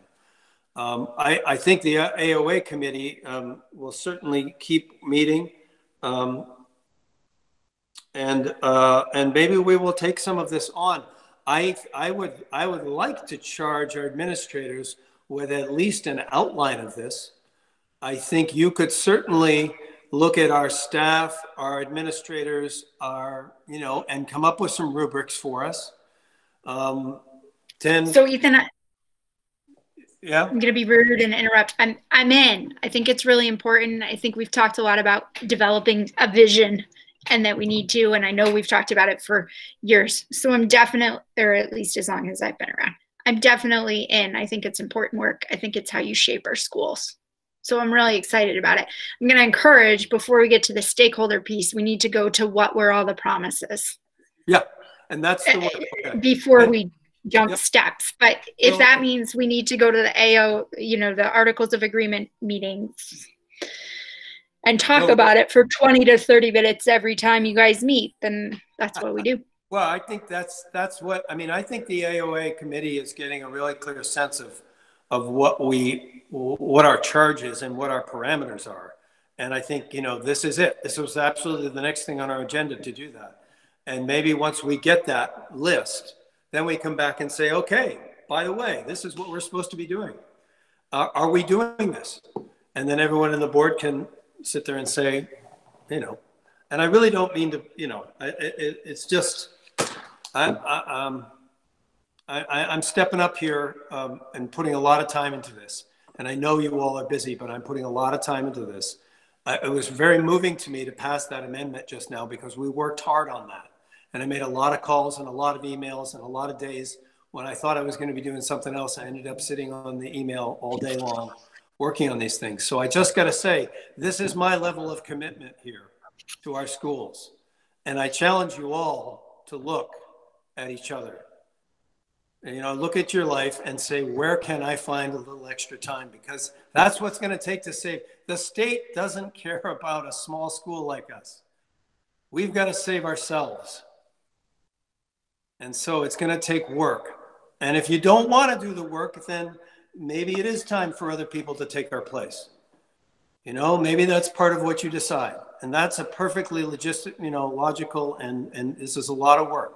But I am challenging you, and this is coming out of the AOA. We've got this work. It's right in front of us. We can do this, but we got to step up. So, Tim, you've had your hand up. You have a point of clarification for us? Not really clarification, but I was glad to see at least that one get moved forward tonight. Good. But I also would like to know if the board is looking at this budget and adding the transportation part that's going to be needed to do what you're just asking Lindy and Bonnie to come up with, because that's going to be an important piece. That's going to be $50,000-$60,000 that's going to be needed to cross transport between these two buildings. So, you know, we can all jump up and down with our pom-poms and say this is great, but there's got to be movement forward and continue moving forward. And we don't have to rush to stop what's happening in March in Stockbridge. We need to make sure that we can provide education to these kids at a reasonable cost that makes sense for everybody. And if that happens, you've got a year and a half to get the Stockbridge people to say no to a merge.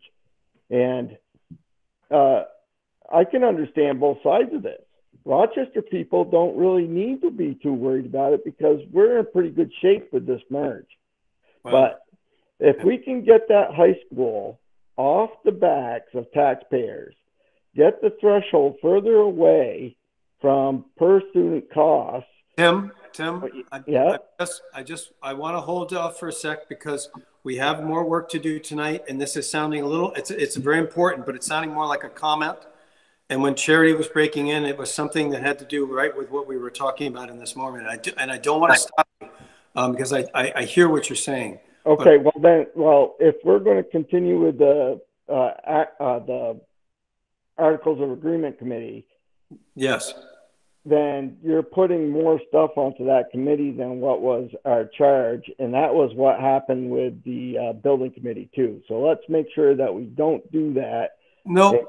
Get through one thing first. No, I'm not. We're not coming up with these rubrics. We're talking about what we were already talking about, which is Charity mentioned last time. Let's go back and look at the 706 meetings, you know, and the notes and all that stuff. That's what we talked about we were going to be doing next anyway. So I feel good about that. All right. Well, then I think Lindy has given us our charge for number 2. And that is that the AOA is going to come back with what the promises were for the board to look at. And then that's going to be that's going to be our baseline. And we're going to have to spend some time on creating this evaluation. And then we'll move from there. And I challenge you people to step up because you know, I'm doing the board chair and I'm doing the committee already on the AOA, and that's what I can do. All right. And I'm volunteering Bonnie to help too. She's probably in it. I know she's in it with us, but I'm just saying that we usually volunteer each other together. We usually come together as a package. Yes, I understand that. Good. Good. Ethan, this is Charity. I just have a point of clarification. Yes, thank you. So in number 2, where it states set in process regular evaluation of merger, the concept behind that, and I'll openly admit to everyone, this was my idea and why I want to clarify it, was the intent I had there was to say, today, April 1st, we're going to start the process of evaluating the merger as it stands at this very moment. It is not, and it was not my intention to have this be a fishing with a group of people to figure out what's the mission statement of our RSUD.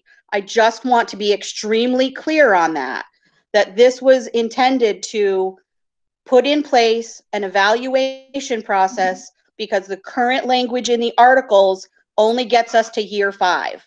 This was intended to take care of putting a process in place moving forward eternally. And that it is a evaluation intended to evaluate the merger at the time of the evaluation on whatever set of time frame we decide to do it on, and look at that on a continual basis. I just want that to remain separate from looking at what the mission statement, what the program guidelines or curriculum platform is of our school. Those are two totally different subjects. Yeah, just I don't think, yeah, no, I hear you. I don't see it as those last things you just mentioned. I see it as very much, and I think we've talked about this, taking the 706, the things thrown out at the videoed evaluation, making a full list of those, and then, you know, and I think we're already doing this, taking a hard look at where the merger is now. That's really sort of what the AOA committee is doing, and maybe we're already doing this.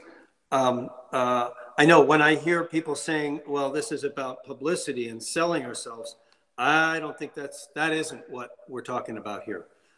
We're talking about being very honest about how the merger is working right now, as opposed, is that correct, Charity? Ethan, if I can jump in for a second. No, I want to make sure I got her point. Okay. Yes, exactly. You understand it, and I'm seeing heads shaking from other people as well, that they understand where my clarification point is. And good. Yes. Yeah, I don't this is you know, this is a brass tacks look at where we are. What was said, what's in the articles, what was just mentioned, and then put it out there and say, right, this is what this is supposed to look like. What does it look like? And put those two right next to each other. Right. But to make it successful, it's going to be a living process. Yeah. So that's why this was my vision in asking for this, was that it will be a living process, because what school looked like for me when I had my 25-year-old as a first grader is not what it looks like now for my youngest kids that are fourth graders. Everything evolves. There's no way around it. So we need to do this in a standard time frame so that we're capturing the changes of academic evolution, the changes of society, and is the merger at that point in time set up in a manner that is working and successful, or do we need to look at a particular piece of the merger and say, how do we make this one piece work better? And whether that's going to come from subject matter from your administrators, from your families, from the state when it comes to academic standards, who knows? Because that in itself is why we need to do an evaluation on a continual time frame to evaluate those exact changes and make sure they're fitting the merger. Now, Charity, just because you are the, you know, in some ways you're the heart of this committee, the COA committee. I'm feeling like we didn't quite specify this clear enough. Like we should come back with a more clear, we want to report in 1 year. We want to report in 2 years. And I guess that's maybe why I'm feeling a little wishy-washy, and maybe why nobody's stepping up to the committee, is that it's not really clear what it's clear what we're asking for, but I'm not sure what we're asking for tonight. I don't think we're there yet, to be quite honest.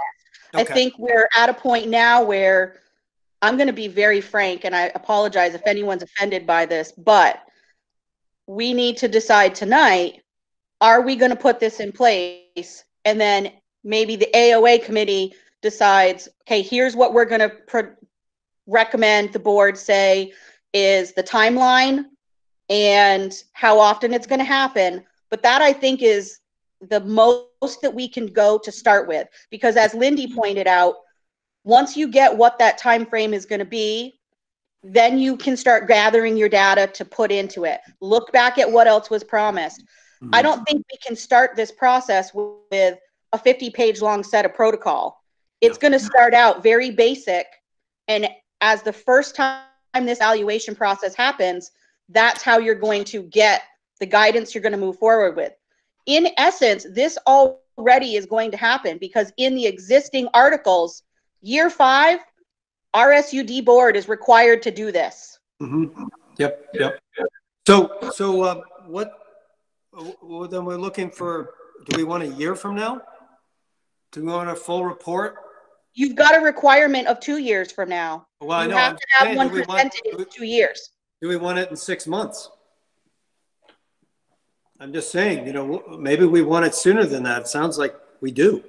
In my honest opinion, and I'm sorry if anyone's offended, again, Just there. in light of what I have seen over the past 3 years, for this board and how everything is turning out with timing right now, for you to provide a very good representation of what this evaluation should be in 2 years, you should be starting it now to present it in 2 years. I would suggest you have it presented at least 6 months before that 2-year deadline, which gives you 18 months from now, meaning you should start now. Okay. So that's a specific challenge. That's a specific question that we're going to put up. All right, Carl. Okay. First of all, apologizing for interrupting verbally earlier. You said use your words, and so I was trying to do that. I was trying to chime in at the beginning to say that that point 2 to me says that, you know, the board is going to move to a continuous improvement model. To instead of here we're going to set a 1-year goal, a 3-year goal, a 5-year goal. We're instead going to move to a different model, the continuous improvement model, and I fully support that. And what I'd like us to figure out is taking that from concept to policy. What does a continuous improvement model look like in policy, and how can we put that forward onto our administration? Because I think that, yeah, trying to say, okay, let's wait till a problem develops and then let's, you know, figure out, you know, over the course of a year how to solve it, instead of moving to, you know, more incremental, more quick response model is important. Figuring out how to do that should be our work going forward. Well, I think we have a very clear, will the board present to the public a comprehensive evaluation of the merger in 18 months? That's a motion I'll entertain.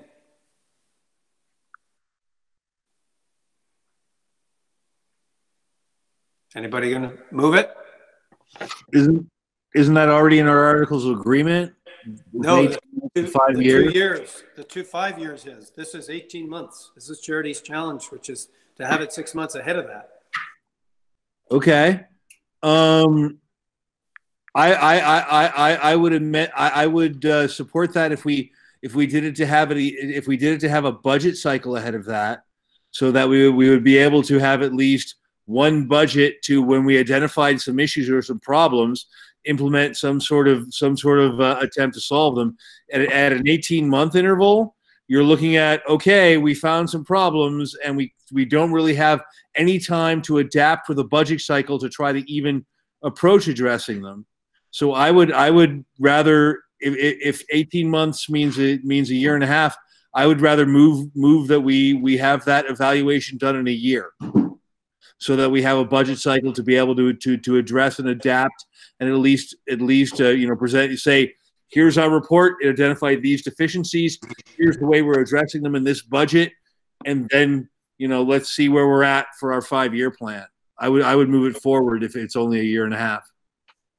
Okay, so we've got it up to a year, to January 2022. There will be a comprehensive evaluation of the merger presented to the public, to the voters of Rochester and Stockbridge. What's our feeling? I would make that motion. Make that motion. Somebody second it. We can still discuss it before we vote. Second. Seconded by Justine. Jenny, what do you think? I think that's a good point with the budget cycle. Okay. All right. Megan? I think that's a good goal. I think a year gives us a time to get it together. It makes it more approachable to think about the committee being on it, and it also allows for Stockbridge to go forward on their town vote, whether or not this merge will continue or not. And I think that after that, we should be using our time to be really evaluating what we said and what we're doing, and making sure that we're hitting all our constituents. Good. Amy?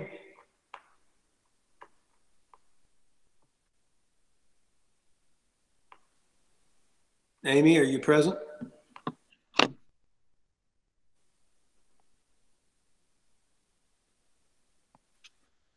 Darn, I think we might have lost her. I think Amy said she was going between meetings, so maybe she's dropped off somewhere. Okay. All right. Well, we can still take action. Do we need a composition? I think this is something that, all right. I really have to stop doing this, but, well, I'm just trying to see if I sit down with Bonnie and Lindy and set up a framework, a basic framework for this, and the AOA committee sort of talks about what the framework would be. But I think actually, well, Lindy and Bonnie, how about, you know, can we charge you with this to come up with a basic outline?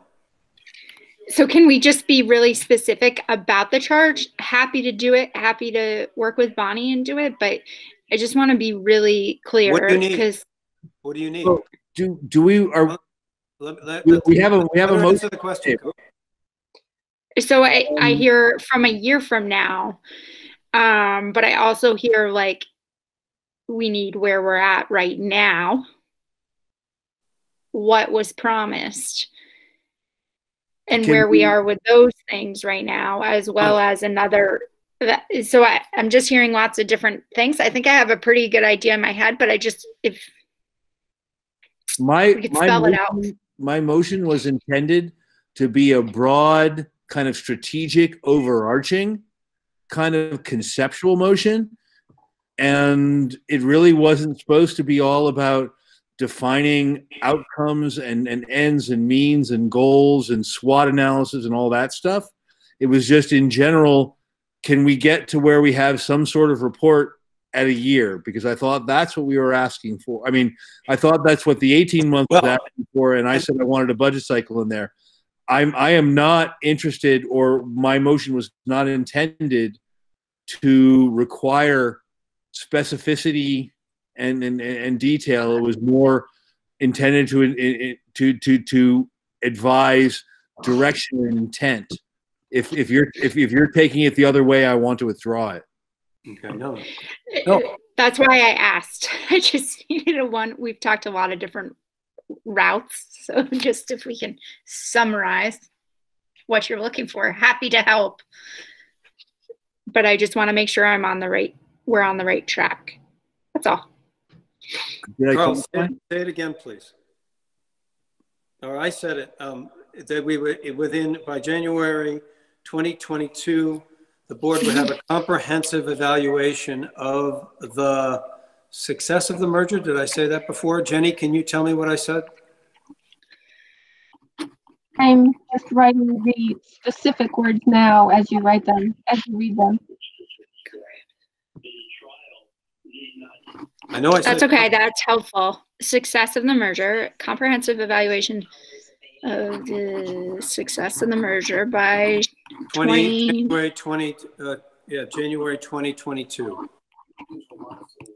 Okay.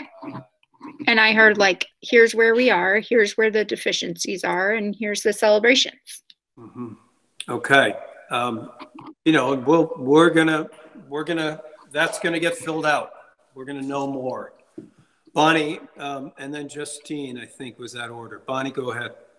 So just to clarifying, just a thought. How about if Lindy and I take a shot between now and the next board meeting at drafting out what we think our charge is, and then bring it at the next board meeting, just to be certain that we're not headed down a path that people are thinking that's not the path we want them to go down. So how about we sort of collect ideas, take a draft, show it to you, Ethan. You can show it to whomever. We can send it out to folks. They can, you know, chime in, and then we have more of a conversation. Finalize the document. I agree. We need to be action oriented. Finalize it next board meeting, and then move forward. The reason I'm suggesting that is I'm sitting here trying to wrap my head around what we're being asked to do. I I don't think we're going to need till February 22 to do this. How about? I may not be thinking comprehensively enough. Carl. Okay. How about I make a friendly amendment? Carl, please hold it till we get to other people who raise their hand. Thank you. Justine. Yes, I kind of want to bring it back too. I feel what we're voting on now is whether or not we're going to have some sort of form of evaluation. I don't think we're voting on what it's going to look like or who's going to have to do what in that period of time. I'm not sure who decides what that is, but I don't think we're deciding that right now. Okay. And I would like to know who decides that. What are Lindy and Bonnie supposed to do? What is the Articles Committee supposed to do in formulating whatever this evaluation might look like? Who decides that? And my question also is that the purpose of this evaluation that is going to come ahead of the 5-year mark is kind of like a pre-test for us. Is that the reason? That's my question, really. My answer to that is no. It's because we should be doing it. We should be doing it anyway. I'm not focused. I know some people are focused on 5 years. I'm not. It's why we started the Articles of Agreement Committee. I knew it was a good idea. It's why we're doing this work. And I want a motion. I want a motion. I want us to vote on something. And I think, we said we're not there yet. I think Charity even said we're not there yet. We don't know exactly what this looks like, but we want to put something out there and we want to vote on it. We want to make it happen. And I'm not going to let it not happen once it's out there. So we have a vote on the floor. We've had our discussion. I think we go up and down. So the motion. Ethan, can I make a point of clarification, please? Yeah, Charity, sure. So when I did this, and when I asked for this, this was not an exercise that the administration that I had intention of the administration doing. Yes, you should get input from them, but it was directly for the board, because in the articles, it very clearly, through all of the attorney conversation we have had, it is the RSUD board's responsibility to make sure that the articles are being adhered to. So this is an activity that the board is supposed to be doing with input from all the various parties. You're right. It should not be charged to Lindy and Bonnie or whomever the administration is at any level. It is the board that should be charged with this, or a subcommittee of it. If the administrators are part of a subcommittee that's going to do this, that's fine, but it should be chaired by board members. I hear just you. as the AOA subcommittee is. I feel very strongly about that clarification point. No, I hear you. And I think the way to do it is, if we don't have a committee, then we do a special meeting, because that's how we've been doing stuff for a while. We have a special meeting where we sit down and we focus on nothing but this. And I think that's the only way we're going to get, and that's what people can commit to. Obviously, nobody else wants to step up to a committee, but we can commit to being at a special meeting to talk about nothing but what are the parameters of an evaluation of the merger. And we can bring a lot of information to that from the AOA committee, because we'll have looked over the documents. I think that's the way we have to do it. Good. Okay. I've got that. And I hear you, Charity. Thank you for that clarification, because you're absolutely right. So we're gonna do a point of order. Yes. Again, first of all, when you ask us to interrupt you verbally, please don't chastise us for interrupting you verbally. I didn't think I never asked to be interrupted verbally. Yes, you did. You asked us to make our opinions known verbally. Oh, okay. That's about that, because the raising hands didn't seem to be working. But in any case, Carl, it does work. I'm seeing people's things when it comes up. Okay, good. Good to know. I will try to go back to using the raising the hands again. Okay. And getting noticed. My point here is that I would like to offer a friendly amendment to the motion, which is that, you know, the comprehensive evaluation that we asked for a year from now would be subject to the recommendations presented by the administration.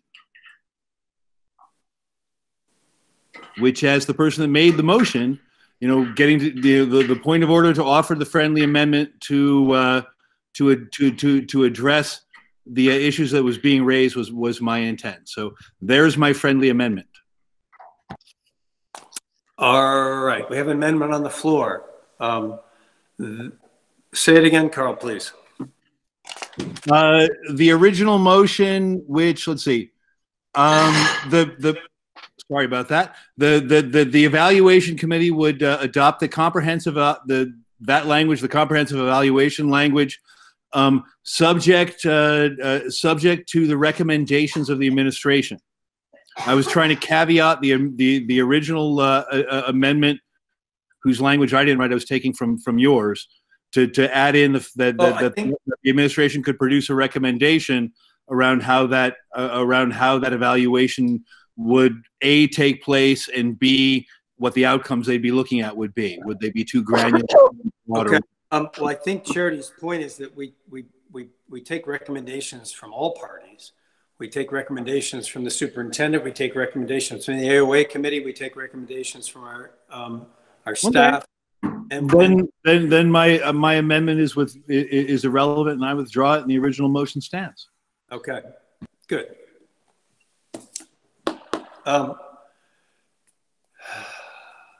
Let's vote on this. I think we're ready. Oh, Chair Justine, you have more. Sorry, got you. Just one clarifying question. If we're voting on this, we're just voting once. This will happen in 1 year from today, and then maybe it will be on a regular basis, or is that something we will vote on some other time? Well, every year. We could have an amendment where we add in a special meeting. That will be a special meeting will be scheduled to start this process within the next month. No, I just meant the evaluation process. We will produce it for a year from now, and then every subsequent year after that, or what is the regular basis for these evaluations?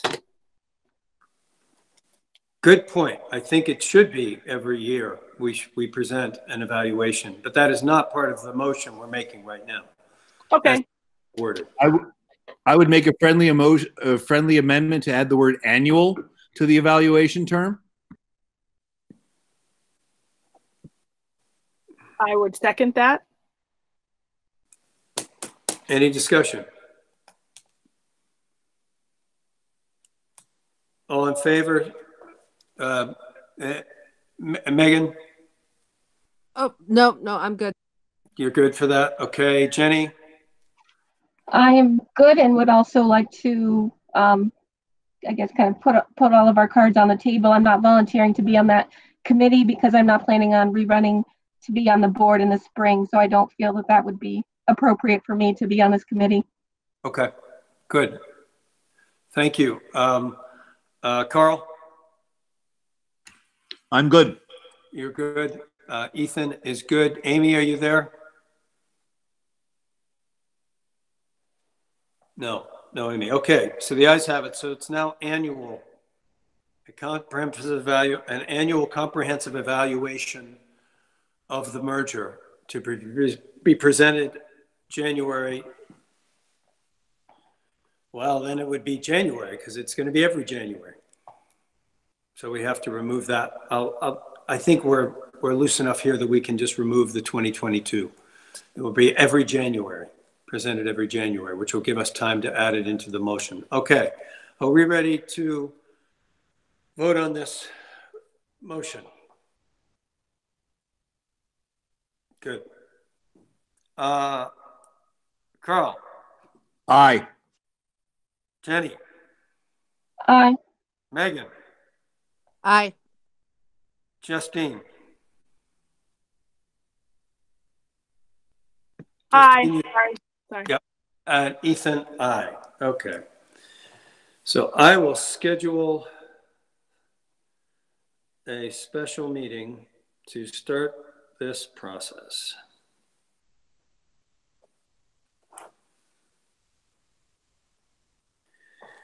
Okay, we are at 2 hours, and we have gotten through our action items. We have, Dina, when Dina was here, we have talked about some of these future action items. I want to bring them up, and let's see what conversation we have here. This is a big one, number one of the future action items.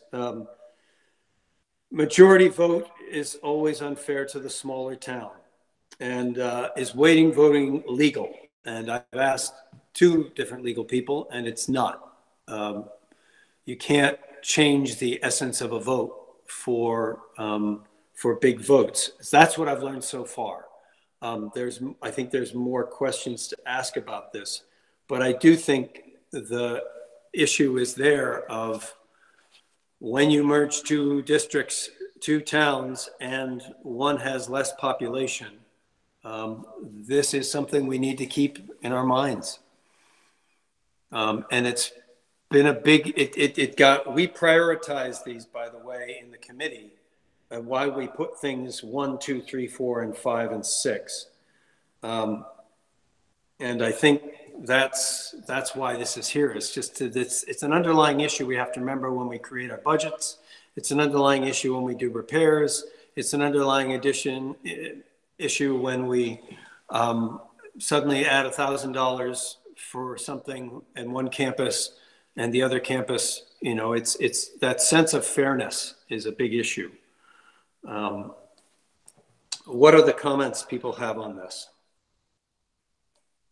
There's no action we can take on this tonight, but I would like to acknowledge people's take on it. Justine? I expected maybe more information from Dina, and I would go along with that for number 1. This is a conversation she and I have had, and I've also with the other legal representation in Montpelier that I've been talking to, Bernie. Sorry, I don't remember his last name right now. Yeah, I thought that he was going to look at this document and provide a response. I believe you, obviously, that that's not legal, but yeah. I don't have anything to say about it. Well, I mean, is that what the board would like to do, is to pass this document off to Dina to have her action? I mean, I think we haven't read the document all the way through as a board, and I think that's important that we do that, at least tonight, because we didn't do that last time when we said we were doing our presentation. The next one, obviously, we can. Yeah, I don't know how to do this. Whether we should go and see if we have any comments on all of these, or whether I should read them out. I think we should go by one and then just see if there's any more questions that we'll have for Dina. Great, thank you. I think that's a very good clarification. Thank you, Jenny. So the majority vote, always unfair to the smaller town, is weighted voting legal. And do we have any further questions? There's another term, I think, weighted is the idea that, you know, I don't know. This is definitely a legal question. Megan, do you have any further questions on that one before it goes to Dina? I'd like to hear from Dina. You'd like to hear from Dina? Yeah, I think I need to definitely hear if it's even legal, and then I'm not sure exactly where I fall on this. I'd like to, you know, see where the budget falls out with. Are we really 50-50? I have some more questions, and I also, if it's not legal, then I just rather wait for Dina to tell us if it's even something we should be talking about. Charity, point of order or clarification? I think we also had the question for Dina that was raised by a couple different people in public comment in the subcommittee of, is there a different mechanism to voting that we're not aware of that could work around this? Such as there was the percentage-based voting, like if it's over 51% in one town and over 51% in the other town, meaning both towns get a yes, does that mean a yes? There was that piece that we wanted Dina to clarify as well, and asked her if there wanted clarification on, is there another mechanism that would level the playing field more fairly that we're just simply not aware of? Mm-hmm. Got you. Good. Who hasn't spoken yet? I'm sorry, I'm forgetting who. Is Amy back on, or is she gone? No, I guess she must be gone. Just Carl. The only thing. The only thing I would add on terms of in terms of weighted voting, Charity's comment, the whole idea of runoff, could there be runoff voting if there wasn't like a super majority? I mean, right now we're split 60-40. So if we said that, some issue got more than 60%, it would win, because that would account for, the differences between our two towns. And if it got under 60-40, it would get an automatic revote. I mean, right now, our taxpayers could challenge any issue just by the usual reconsideration laws. But could we put together, some sort of structure or something that made people feel more comfortable about that? Like I said, if an issue didn't get 60%, because that's our difference, then there would have to be like a runoff vote automatically versus a reconsideration appeal. Okay, good. I think these are all good things to present to Dina. Anybody not? Did I not get to? Jenny, did you speak on this?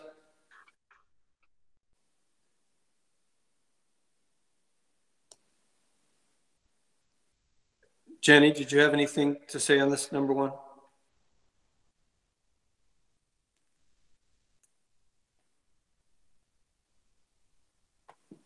No? Okay. She's there. Okay. Then I'm going to move on. We've got questions there for Dina. So can the public have a vote, say, in realignment of grades between buildings?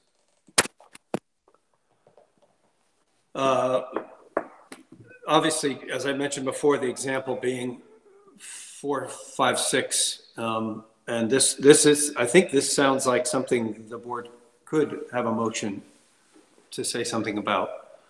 Dina said that was in our part of it. Carl. I can say pretty definitively that, because we talked about that in the study committee some, in light of the then at the time, like teacher-student ratio rules and what that might do to our district. No, the board can ask the public its opinion in a non-binding resolution. The board can say, will do the town support hosting K through 4 on the Rochester campus and 5 and 6 on the Stockbridge campus, and get their opinion. And but it would not be binding. Those kinds of decisions, just like where money gets spent in a line item, public can't edit a line item on a budget. They can vote a budget up and down. They can't. The public can't vote on where the grades are educated. That's solely a decision of the board. But we can make a commitment to making sure we get that input. We can, but the public, the question is, can the public have a vote say? Well, I guess I was speaking more to the say piece of the question. That's the public can have a vote. The public cannot have a say. Yeah. So they can. We can commit to, maybe that should be rephrased. We can commit to seeking the public's opinion. Okay. And we absolutely should. Bonnie? Yes, I was just going to say the same thing. We have to be a little careful about when we're asking for votes or things like that, because they take a while to set up. They're legal. You can't do them at the drop of a hat. I don't think this board or any board I've ever worked with or any administrator would ever attempt to make this kind of a change without having a number of public meetings about it. And that's another way of seeking community input. I think that what the board is committing to is not making a decision without seeking input from all the stakeholders, parents, community members, etc. So my caution is just being a little bit careful about how the board might tie its hands around asking for votes on a number of things. I think it's the wrong word. I think Carl made that clear, and I'm going to make sure to ask. This isn't something that's voted on. It's something that is the prerogative of the board. Correct. I think there's nervousness that it could happen without full impact, without full stakeholder input. Good. Justine. No comment, thank you. Okay. Megan? I think it's very important to have input from the public about if we're going to realigning grades. I welcome this change. Well, yeah, good. Jenny? I had to log off for a couple minutes because I lost signal. Can you state what your question was? Yes. So we're on number 2 in future action items, and it's can the public have a vote say in realignment of grades between buildings? Carl made the clarification that it is not a vote. We have to, like Dina said, we have to be very careful with our language. They can't have a vote or say in this. As Bonnie rephrased it, basically, we would definitely get opinion from all stakeholders. And I said we could make a commitment that we would get opinions from all stakeholders, just so nobody felt like we were going to make any sudden decisions. Yes, I absolutely agree. I think Bonnie had said, that's not something that we would just make on our own. So I agree with committing to getting input. Good. Megan? I just answered you. Good. Sorry, I'm getting a little foggy here. That's okay. Thank you. Good.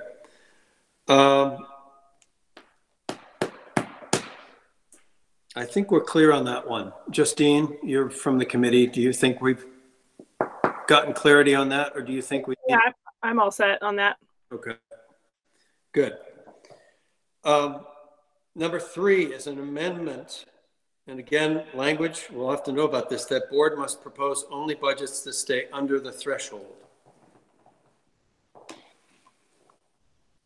And again, this is probably something we need to pass Dina, though I think she's going to answer everything on here.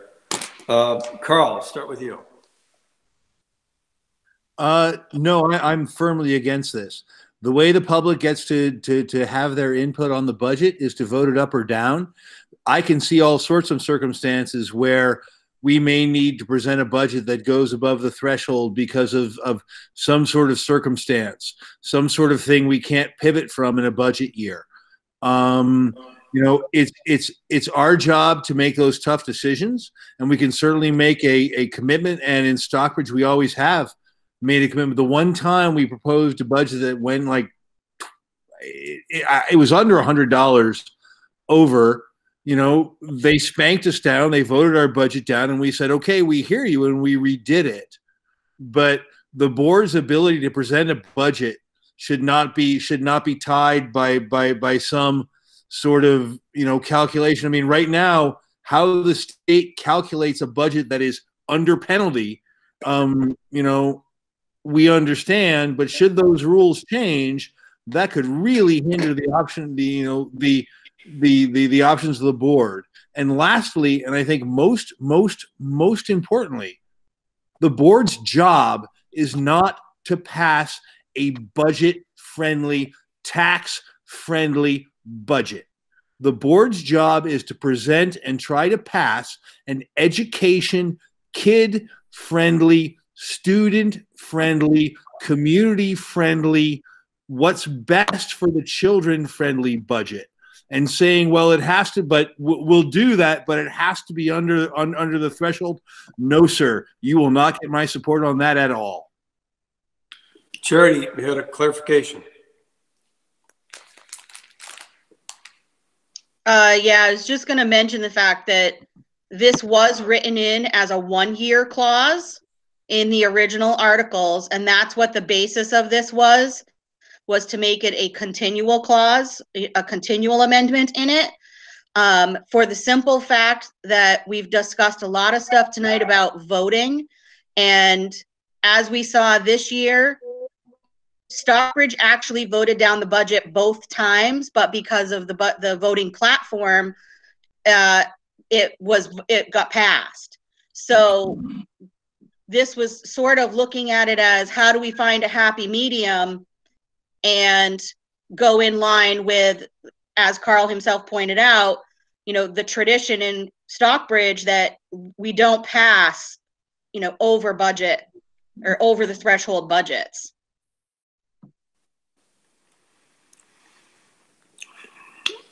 Justine, do you have a comment on this? Well, I agree with Carl, and I also think that the budget is voted on. If the voters don't want to approve the budget that's, you know, too high, that's above the threshold, they're not going to. I think it's pretty but this gets back to the weighted voting, you know, that one town can't vote down this budget right now. Right. Yeah, I think those are two, you know, that you're right. It does go with the weighted voting. I think that it puts too much of a parameter on what might be needed at a certain time. I think that I agree with Carl, and that I'm not in support of it being absolutely necessary that it stay under the threshold. I think that's a good goal, but I think that's too limiting. Jenny? Yeah, I would agree with Justine and Carl. I think Justine made a good point. You know, I think it's definitely the goal, but I don't see this as something that would be an amendment. It's more of, you know, we try our best to come up with the numbers, and then you know, the voters are the checks and balances of it. Okay, Megan? Yeah, I'd like to leave the budget to be voted on at town meeting or the annual meeting. And I think Jenny, Justine, and Carl have made very good points that I agree with. Yeah, I think this sort of goes back to number one on these future action items, this idea.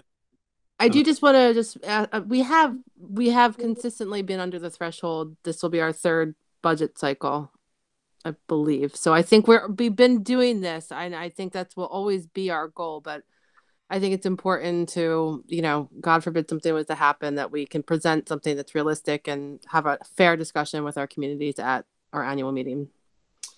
Bonnie, would you speak to this for a sec? I saw you nodding your head. No, I was agreeing. I can think of a number of situations where the board could be in a very difficult spot if they committed to always doing this. I personally think most towns would vote down a budget that was over the threshold. But I think if the board takes too many of these statements and you kind of put them together, let's say we had to realign grades in order to stay under the threshold. Where would that leave the board if we'd committed to, you know, we hadn't done the work yet around realigning the grades, we hadn't had the meetings, we weren't able to stay under the threshold. I just think you want to leave yourself the maximum ability to problem solve in a way that you know is acceptable to your communities. I think locking yourself into this ahead of time poses some pretty significant potential difficulties. Okay. Good. Let's move on to number 4. In lieu of more equitable voting process, can a one-sided large bond vote be prevented? Legal question. Is a moratorium voted by the board a solution? A moratorium on large bond issues.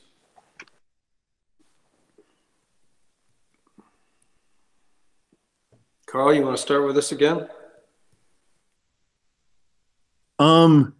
This is a really, really good question.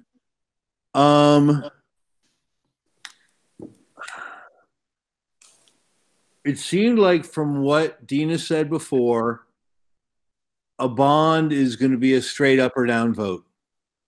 I'm writing an email to her because I kind of think that, I mean, I could see that if, I mean, she made the point of, you know, the district owns both buildings. Stockbridge doesn't own Stockbridge's building. Rochester doesn't own Rochester's building. But because of that dollar buyout, you could you could see a scenario, and I'm not trying to propose this is hypothetical. This is how this is more of building a legal argument. This is not at all suggesting what could happen, but you could say, well, we're going to completely improve all these Rochester buildings. We're going to propose a bond, and then Rochester votes it through, and Stockbridge votes it down.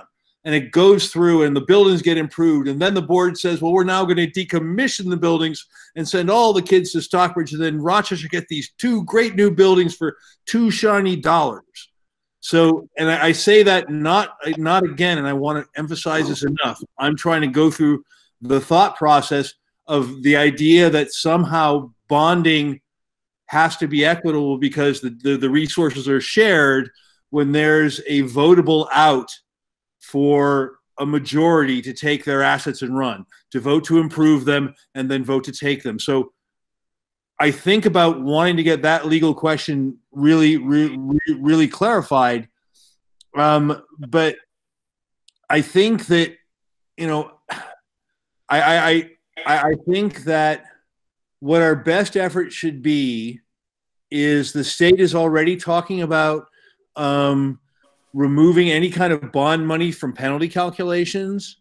I think what we should try to do is maybe talk to our legislatures about saying in a union district, couldn't we have a way that if we needed to do some work that was specific to a Rochester building, we could propose it just to the Rochester voters because ultimately that's their asset, or Stockbridge voters, and maybe see if we couldn't get something done in legislature in the next year.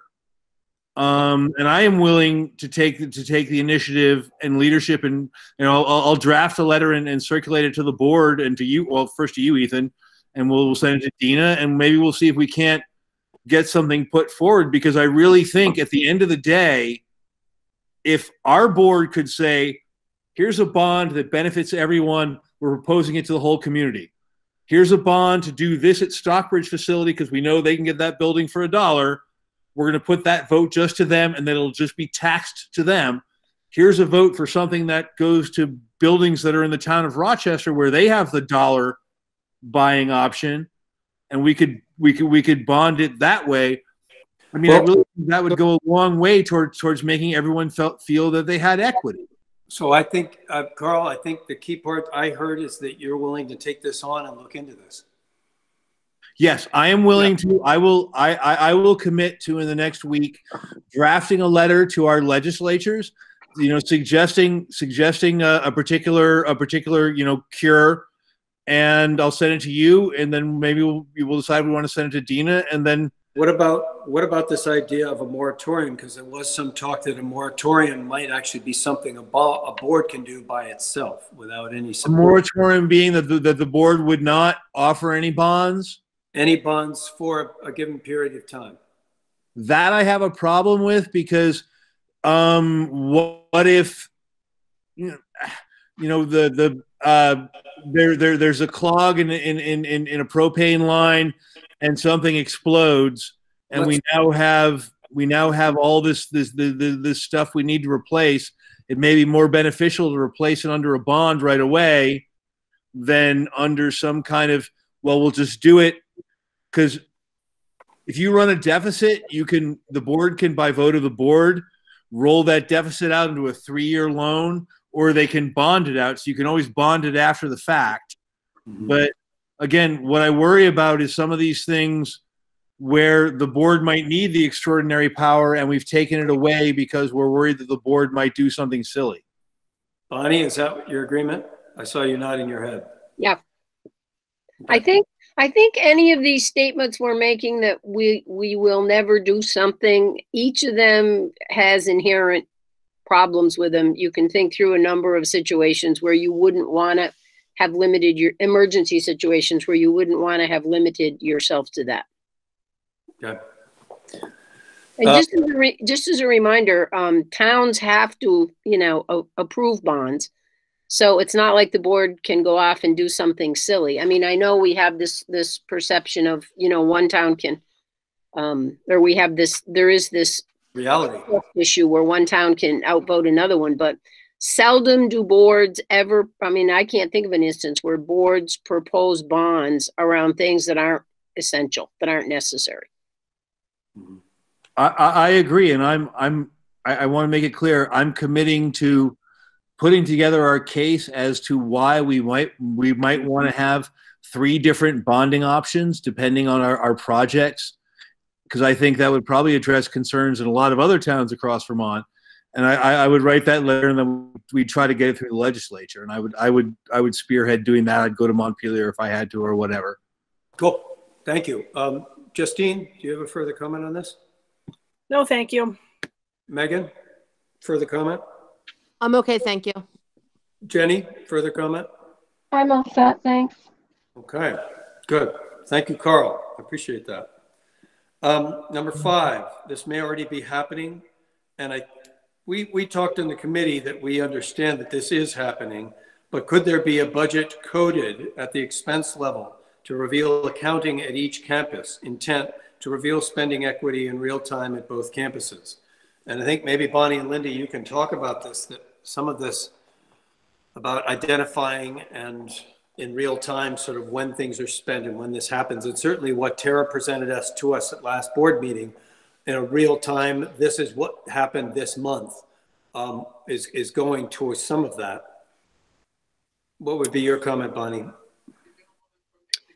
We already have expenses that are accounted for in that manner. So I don't see that would be a huge problem. I mean, it would be a conversation with Jamie about, when information could come out, what the timing is of the board meetings, et cetera, et cetera. But I don't see a huge issue with that. I don't really know how we would define spending equity. I mean, Rochester spends more every month in, let's say teacher salaries, because there's the difference in 4 classes and 6 classes. So I don't know exactly how we would define spending equity, but we certainly could show the expenses in real time for each campus. Lindy? I want to share, so it's doable.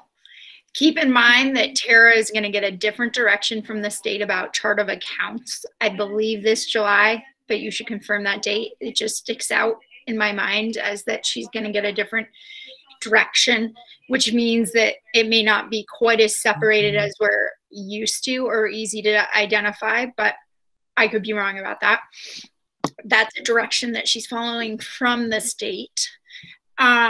If that were to happen, it can be done. I want to caution the word real time. It's really about a 2-week delay because that's the cycle of how things work and how things get paid. So when you say real time, I think of like swiping my debit card at the grocery store and it shows up in my bank account as an expense that I've spent that money and it's not there. We use the PO system to track those things ahead of time when they're paid for, so they are accounted for, so we're not overspending line items frivolously. It's not that it doesn't happen because things come up. I think the other thing I want to share and re-emphasize is Bonnie's point about we would need some clarification around equity because Rochester is a bigger population. But it's not that people are going without in Stockbridge. It just costs more money to support more kids in Rochester. And that we've also streamlined our spending process, and that it all goes through one person at Janet Whitaker. Janet Whitaker kind of organizes it all. So it's a little bit of a system where she sees everything and helps Bonnie and I see the big picture, meaning she's able to help that. So it's not like we are spending separately as entities and nobody's really seeing the other, but we can share it and it can be detailed if that's what people are looking for. Good. Do we have other comments on this? Justine? Well, thank you. All right, Carl. Carl, you had your hand up. Go ahead, Carl. Yes, thank you. I wanted to echo one of the things that had been said earlier. In general, you know, I think it's important that we stick to the, you know, population / grand list / whatever ratio. Equity is 60-40. It is not 50-50. And that's really kind of a rule of thumb. I would also point out that a lot of what I was going to mention, the centralized purchasing that you guys have been talking about doing through Janet over the last couple of meetings, that it becomes hard to sort of split out how that goes between the campuses. I think trying to, you know, monitor that and keep an eye on that and tag that as we can is important. But I think it's this real, I mean, we just at the last SU meeting had kind of got the feel from Tara that as she was posting expenses for the SU, that monthly was kind of a little bit off. Really, quarterly was where you were going to get your best picture. So the word real time, you know, should be taken with a grain of salt. And I also, you know, would caution against us spending a lot of resources really trying to pin down out of that, you know, $200 of crayons. Did Rochester only get 120 and did Stockbridge get their full 80, or did they get 76, or maybe they got 84 and they gypped some Rochester. So, Carl, I do. Those are too detailed, and that we also try not to have it be real time. But I do want to share, Carl, on that same point. We do try to be that detailed, and the reason I say that is because I personally, and Bonnie supports me in this and sometimes mocks me a little bit. I personally view our school budget as you guys have essentially given us the power to responsibly spend on those line items like they are our own personal checking account. I was taught you don't spend money you don't have. And that's how fine level, because we can't continue. The budget that Bonnie and I inherited was not very detailed and did not share information. And the only way we can continue year after year to put forward budgets that have accurate money of what we're spending, we shouldn't be having these large surpluses. We should be as close to zero as possible every year, because that means we've done a good job budgeting and tracking what we're actually spending. That being said, we can't control healthcare every year and things like that, but we try. And that's how finite we are trying to be with how we spend the money. So we are not just guessing on numbers when we put forward numbers to you guys in a budget for the upcoming year. Oh, no. I'm sorry. I apologize completely. No. I just want to say I appreciate that you don't want to understand nitty-gritty, but that's how nitty-gritty works. Oh, yeah, no. And I've been in those meetings. You guys are laser focused, and that is freaking awesome. I love that. I just don't want it to be that, you know, that we're slavishly tied to a 60-40 ratio. If Stockbridge needs 42% of the pencils, give Stockbridge 42% of the pencils that they need, or actually give Stockbridge 100% of the pencils they need, and give Rochester 100% of the pencils they need. And what I was trying to get away from is that I don't want us.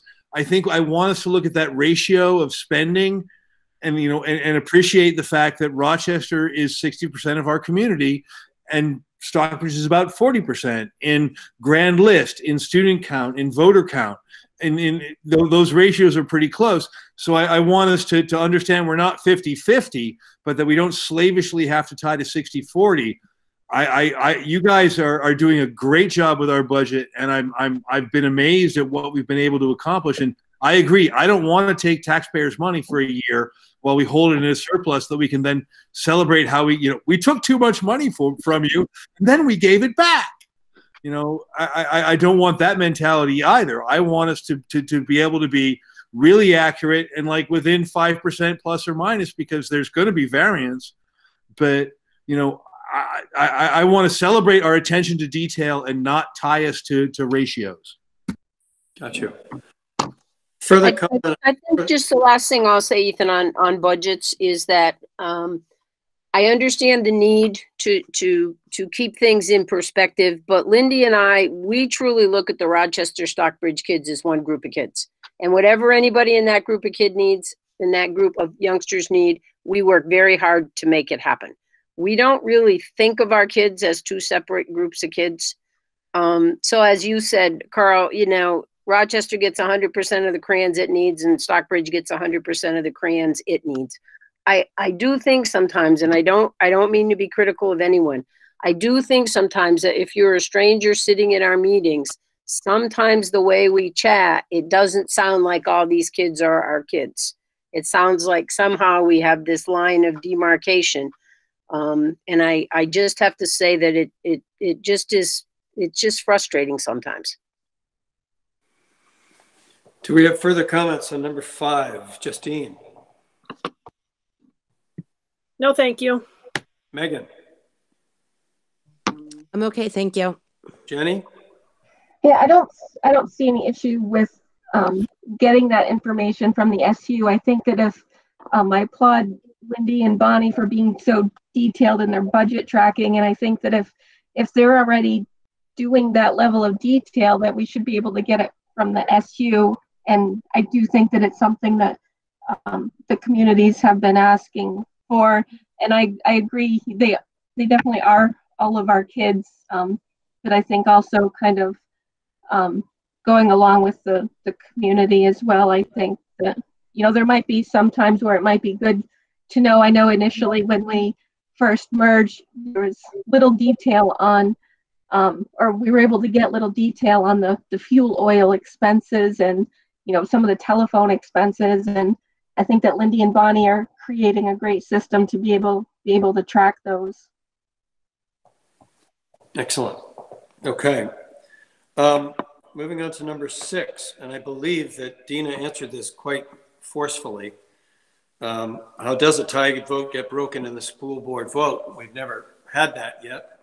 But obviously as boards change, that could happen. But she said you cannot substitute a board member, and there is no proxy vote. You need to be present to vote. So I don't know what else can be said about that, but it may be that there is some sort of agreement with the board of if we do have a tie vote, that we go back to work until we have gone one way or the other. I don't know. I'd be curious to hear your thoughts on this if it comes up. Carl, you want to start? Sure. A tie vote means no action. The action item, if the vote was to put a new slide to the playground, there's no new slide. If the vote was to lay off or to stop busing or to stop food service to save money, the food service or the busing stays. A tie is, and I've heard this at VSBA trainings for a decade now. A tie is inaction. Quorum exists to make sure that there's a representative body that is capable of voting.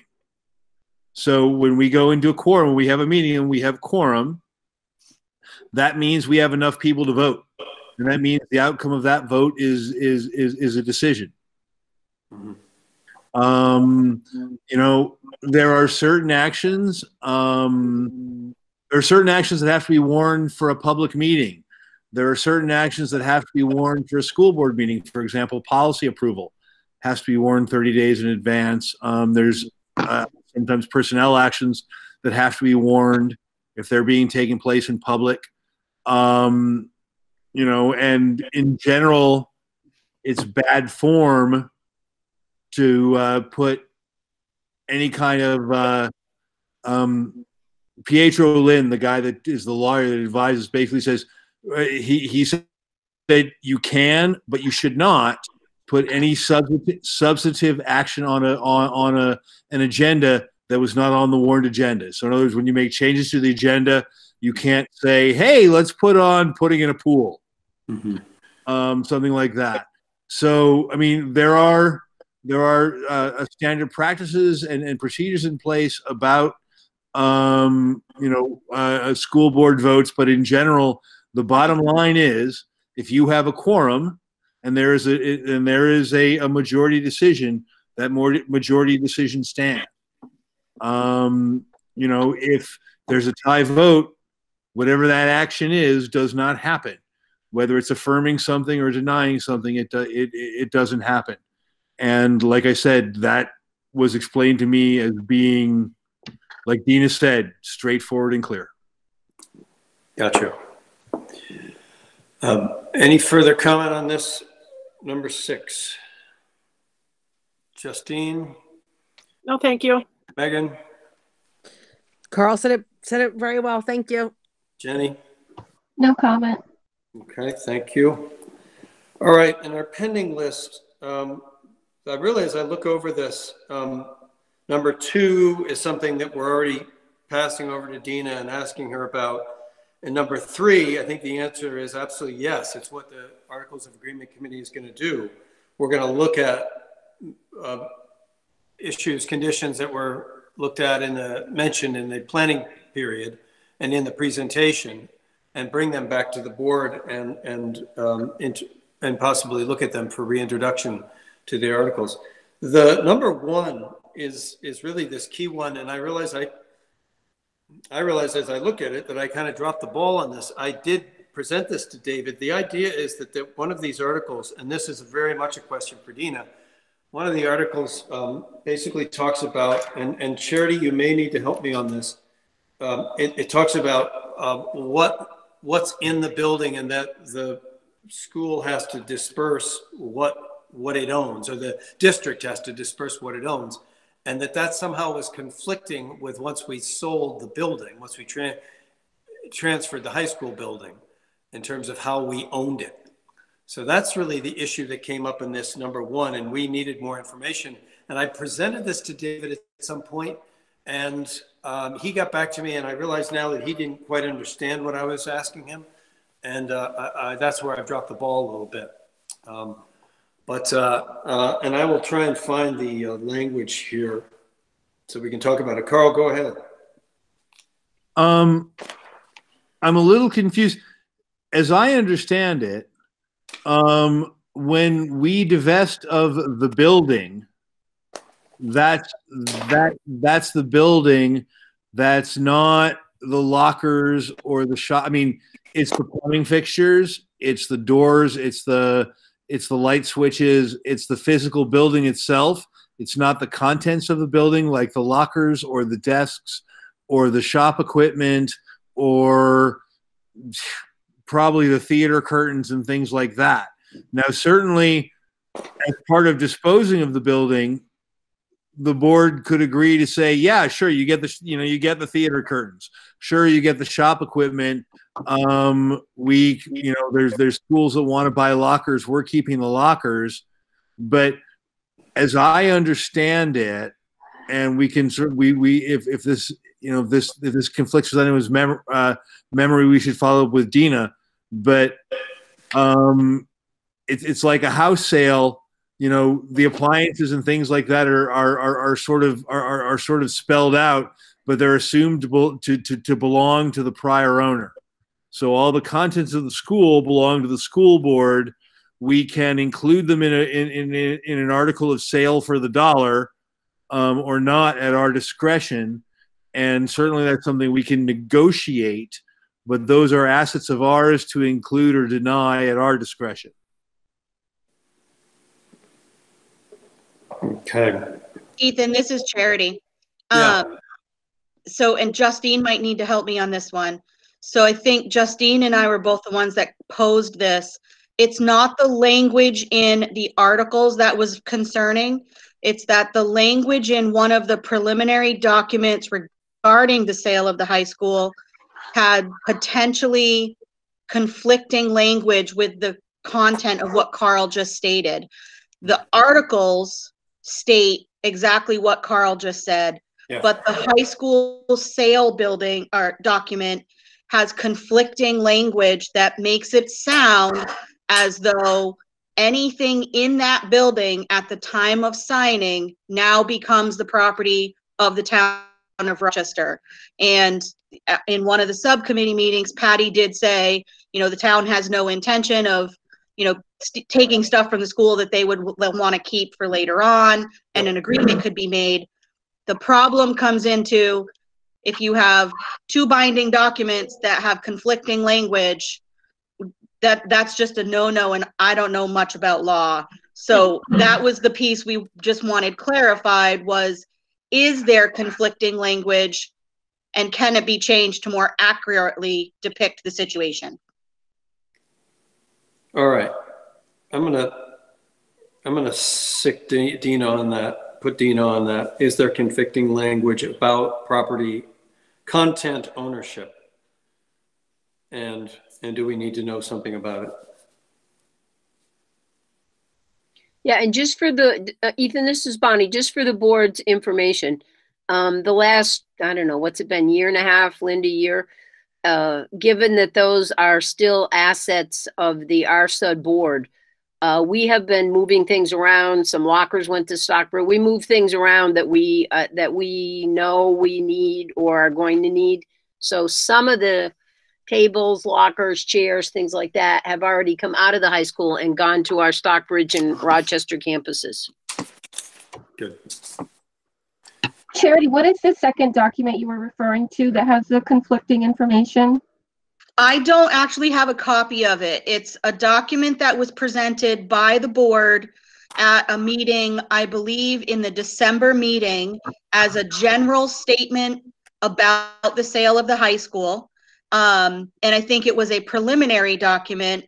And I apologize, I don't have it right in front of me, but we had looked at it during one of our subcommittee meetings, and it just struck a red flag that there was, you know, possible conflicting language about the contents of the building. Was this the article that David had drafted? Possibly. I think it was in the December meeting. Let me review my email to him, because I also think I think I had a pretty good handle on it when I referred it to him. Because I believe that in one of the drafts that David had prepared, it had talked about contents, and I'd asked him about that, and I don't remember if it had gotten changed.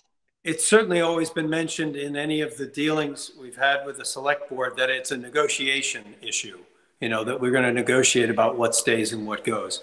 So whether it's conflicted by something else, you know, we can also send David on that and just look and make sure, has anything been gone out that could conflict with the idea that we can release that property? And I can take care of that. Megan, you had something to say? Yes, I do. Yeah. I guess when it comes, I'd like some clarity on what's being proposed to the select board for the town of Rochester to be taking over the buildings. And I do like the idea it's more of a negotiation of what the contents of the building are inside the building, because I mean, all those things were purchased prior to the unification, so Rochester taxpayers paid for the contents of the shop equipment, things of that nature. I do think people in town in Rochester might have some problems if it was just, you know, the town of Rochester only got just the building. So I think having being able to negotiate the contents is key. Yeah, it's always been mentioned is that that would be part of the process, and we would good. get. I mean, there's, believe me, as we talked, there's all kinds of negotiations that are going to be part of how the buses come in, how the entryway, all this shared easement, cooperative, all this stuff. It's a lot of negotiation that's going to be part of the process. Thank you. And that will be contents as well. Not to mention, we are going to have to talk about if the elementary still gets some storage space for like tractors and stuff like that, because that's what exists right now. This is all part of the negotiations, and we'll be bringing it to you. Carl, you had your hand up. Yeah, it's actually just, now it's piggybacking just on what you said. By negotiations, I do not mean, adversarial nickel and diming each other. No. I mean just the conversations. If the school district can get some money for selling lockers that the other committee might not want, let's do that. If they want the elementary school has no need of a table saw. If they want that because they want to keep the shop space, they can have it. It's more solving how to make these things work versus how either one of us can take advantage of the other. And this item, that we brought up here, it really was about seeing some inconsistency, and it takes a lawyer to look at it to see if we really have an inconsistency. It may not be a problem. So I will follow up and make sure I asked probably David is the one to really look at this and make sure we're covered. That, as far as I can see, gets us through the list, and I think we're ready for our public comment time. We've taken our action, and then remember we have executive. I don't expect this executive session to take a particularly long time, but I just we do need to get to it. So I will, unless anybody has any objections, I will now go to public comment, and we will start with Charity. Thank you so much for your clarity throughout this meeting. It's been very, very useful. I appreciate it. Do you have any further comment at this time? No, I think I've interrupted right along with the meeting. Thank you. Good. Thank you so much. Joanne Mills from Stockbridge, do you have a comment? Can you hear me? Yes. Oh, amazing. It worked for the God, this is the first time in ages. I still love it. No, I don't have a comment. I thank the 4 people that worked really hard on it, and I would like to say that I heard last night at the select board meeting that someone from Rochester said none of this matters anyway. They can always outvote us. So I'm just going to leave that right there. Thank you. Okay. Thank you, Joanne. Karen Rubin from Stockbridge, do you have a comment? No, I'm a little disheartened by what Joanne just said, but no, I do not. Thank you guys for taking the time this evening. Great. Thank you, Karen. Megan Payne. Rob Gardner, do you have a comment? Yeah, can you hear me? Yes, I can. So I have a speaker up and I hope it doesn't give feedback. I just want to say thank you all for working so hard and make a comment that about this entire process of reviewing the agreements. And that is that what was saddening to me was that it seemed to me that a lot of the impetus for this had to do with a lack of good faith, that wanting to question the budgets and question the voting and what if there's a tie and all this stuff is based on hypotheticals and fears that exist in Stockbridge and not in Rochester. The merger can't really work except in good faith. And I think there's a lot of good faith in these communities. I'm sorry Joanne said what she did because it makes assumptions that just aren't true. I think the merger's been a big success, and I'm sorry about what appears to me to be a source of a lack of good faith. But a lot of what I heard in this meeting tonight from you guys really affirmed a sense of good faith, and I appreciate that. And that's all I have to say. Good. Thank you, Rob. Tim Pratt. Nope. You all set? Okay. All right. Ladies and gentlemen, yes, Lindy, I would like to sit down and figure out how this Google Meets, I can actually see everybody. So this time was much more frustrating than last time. Usually I get all the active speakers on me. So great. Wonderful. Good work. Thank you all. This was, this is a beginning. This is a beginning of how we talk about this stuff. And it's important to air it. And I think it's really important to talk and that we all get our opinions out there about it. So I thank you much. I have my articles. I will be talking. I'll be talking to you all about a special meeting to really talk about to start this review process. And other than that, if we have no further business, so what am I talking about? We got an executive session. What else? Thank you. I will entertain a motion to enter executive session to talk about a real estate issue and information from our lawyer, and invite in Bonnie and Lindy. So moved. Seconded. Second. Thank you. Ray, are you giving us a separate, or we? That would be my suggestion, Ethan. Okay, thank you. So if everyone can, in the meeting, we'll drop off. And then remember, we will need to return to this meeting once we're done with the executive session to close out. Okay. Thank you. Back from executive session, the RSA board, we have yes, we have our quorum here. The one thing we have to report is that an initial wastewater map of boundaries was shared with the town, and the town has submitted that to their planning board for review. And we will be waiting for the results of that review, but the process is going forward. And that's where we are tonight. I would entertain a motion to adjourn. Our next meeting is? At this point, until I schedule that special one, our next one is the official, which is the February. Why don't I have that right in front of me? Here it is. February 2nd. Thank you. Oh, I didn't get there. February 2nd, 2020, 6:30 p.m. via Google Meet. Very good. And now I'll entertain a motion. So moved. So moved. Seconded? Second. All in favor signify by saying aye. Aye. Thank you, everybody. Very good night. Good night. Thank you all. Much appreciated.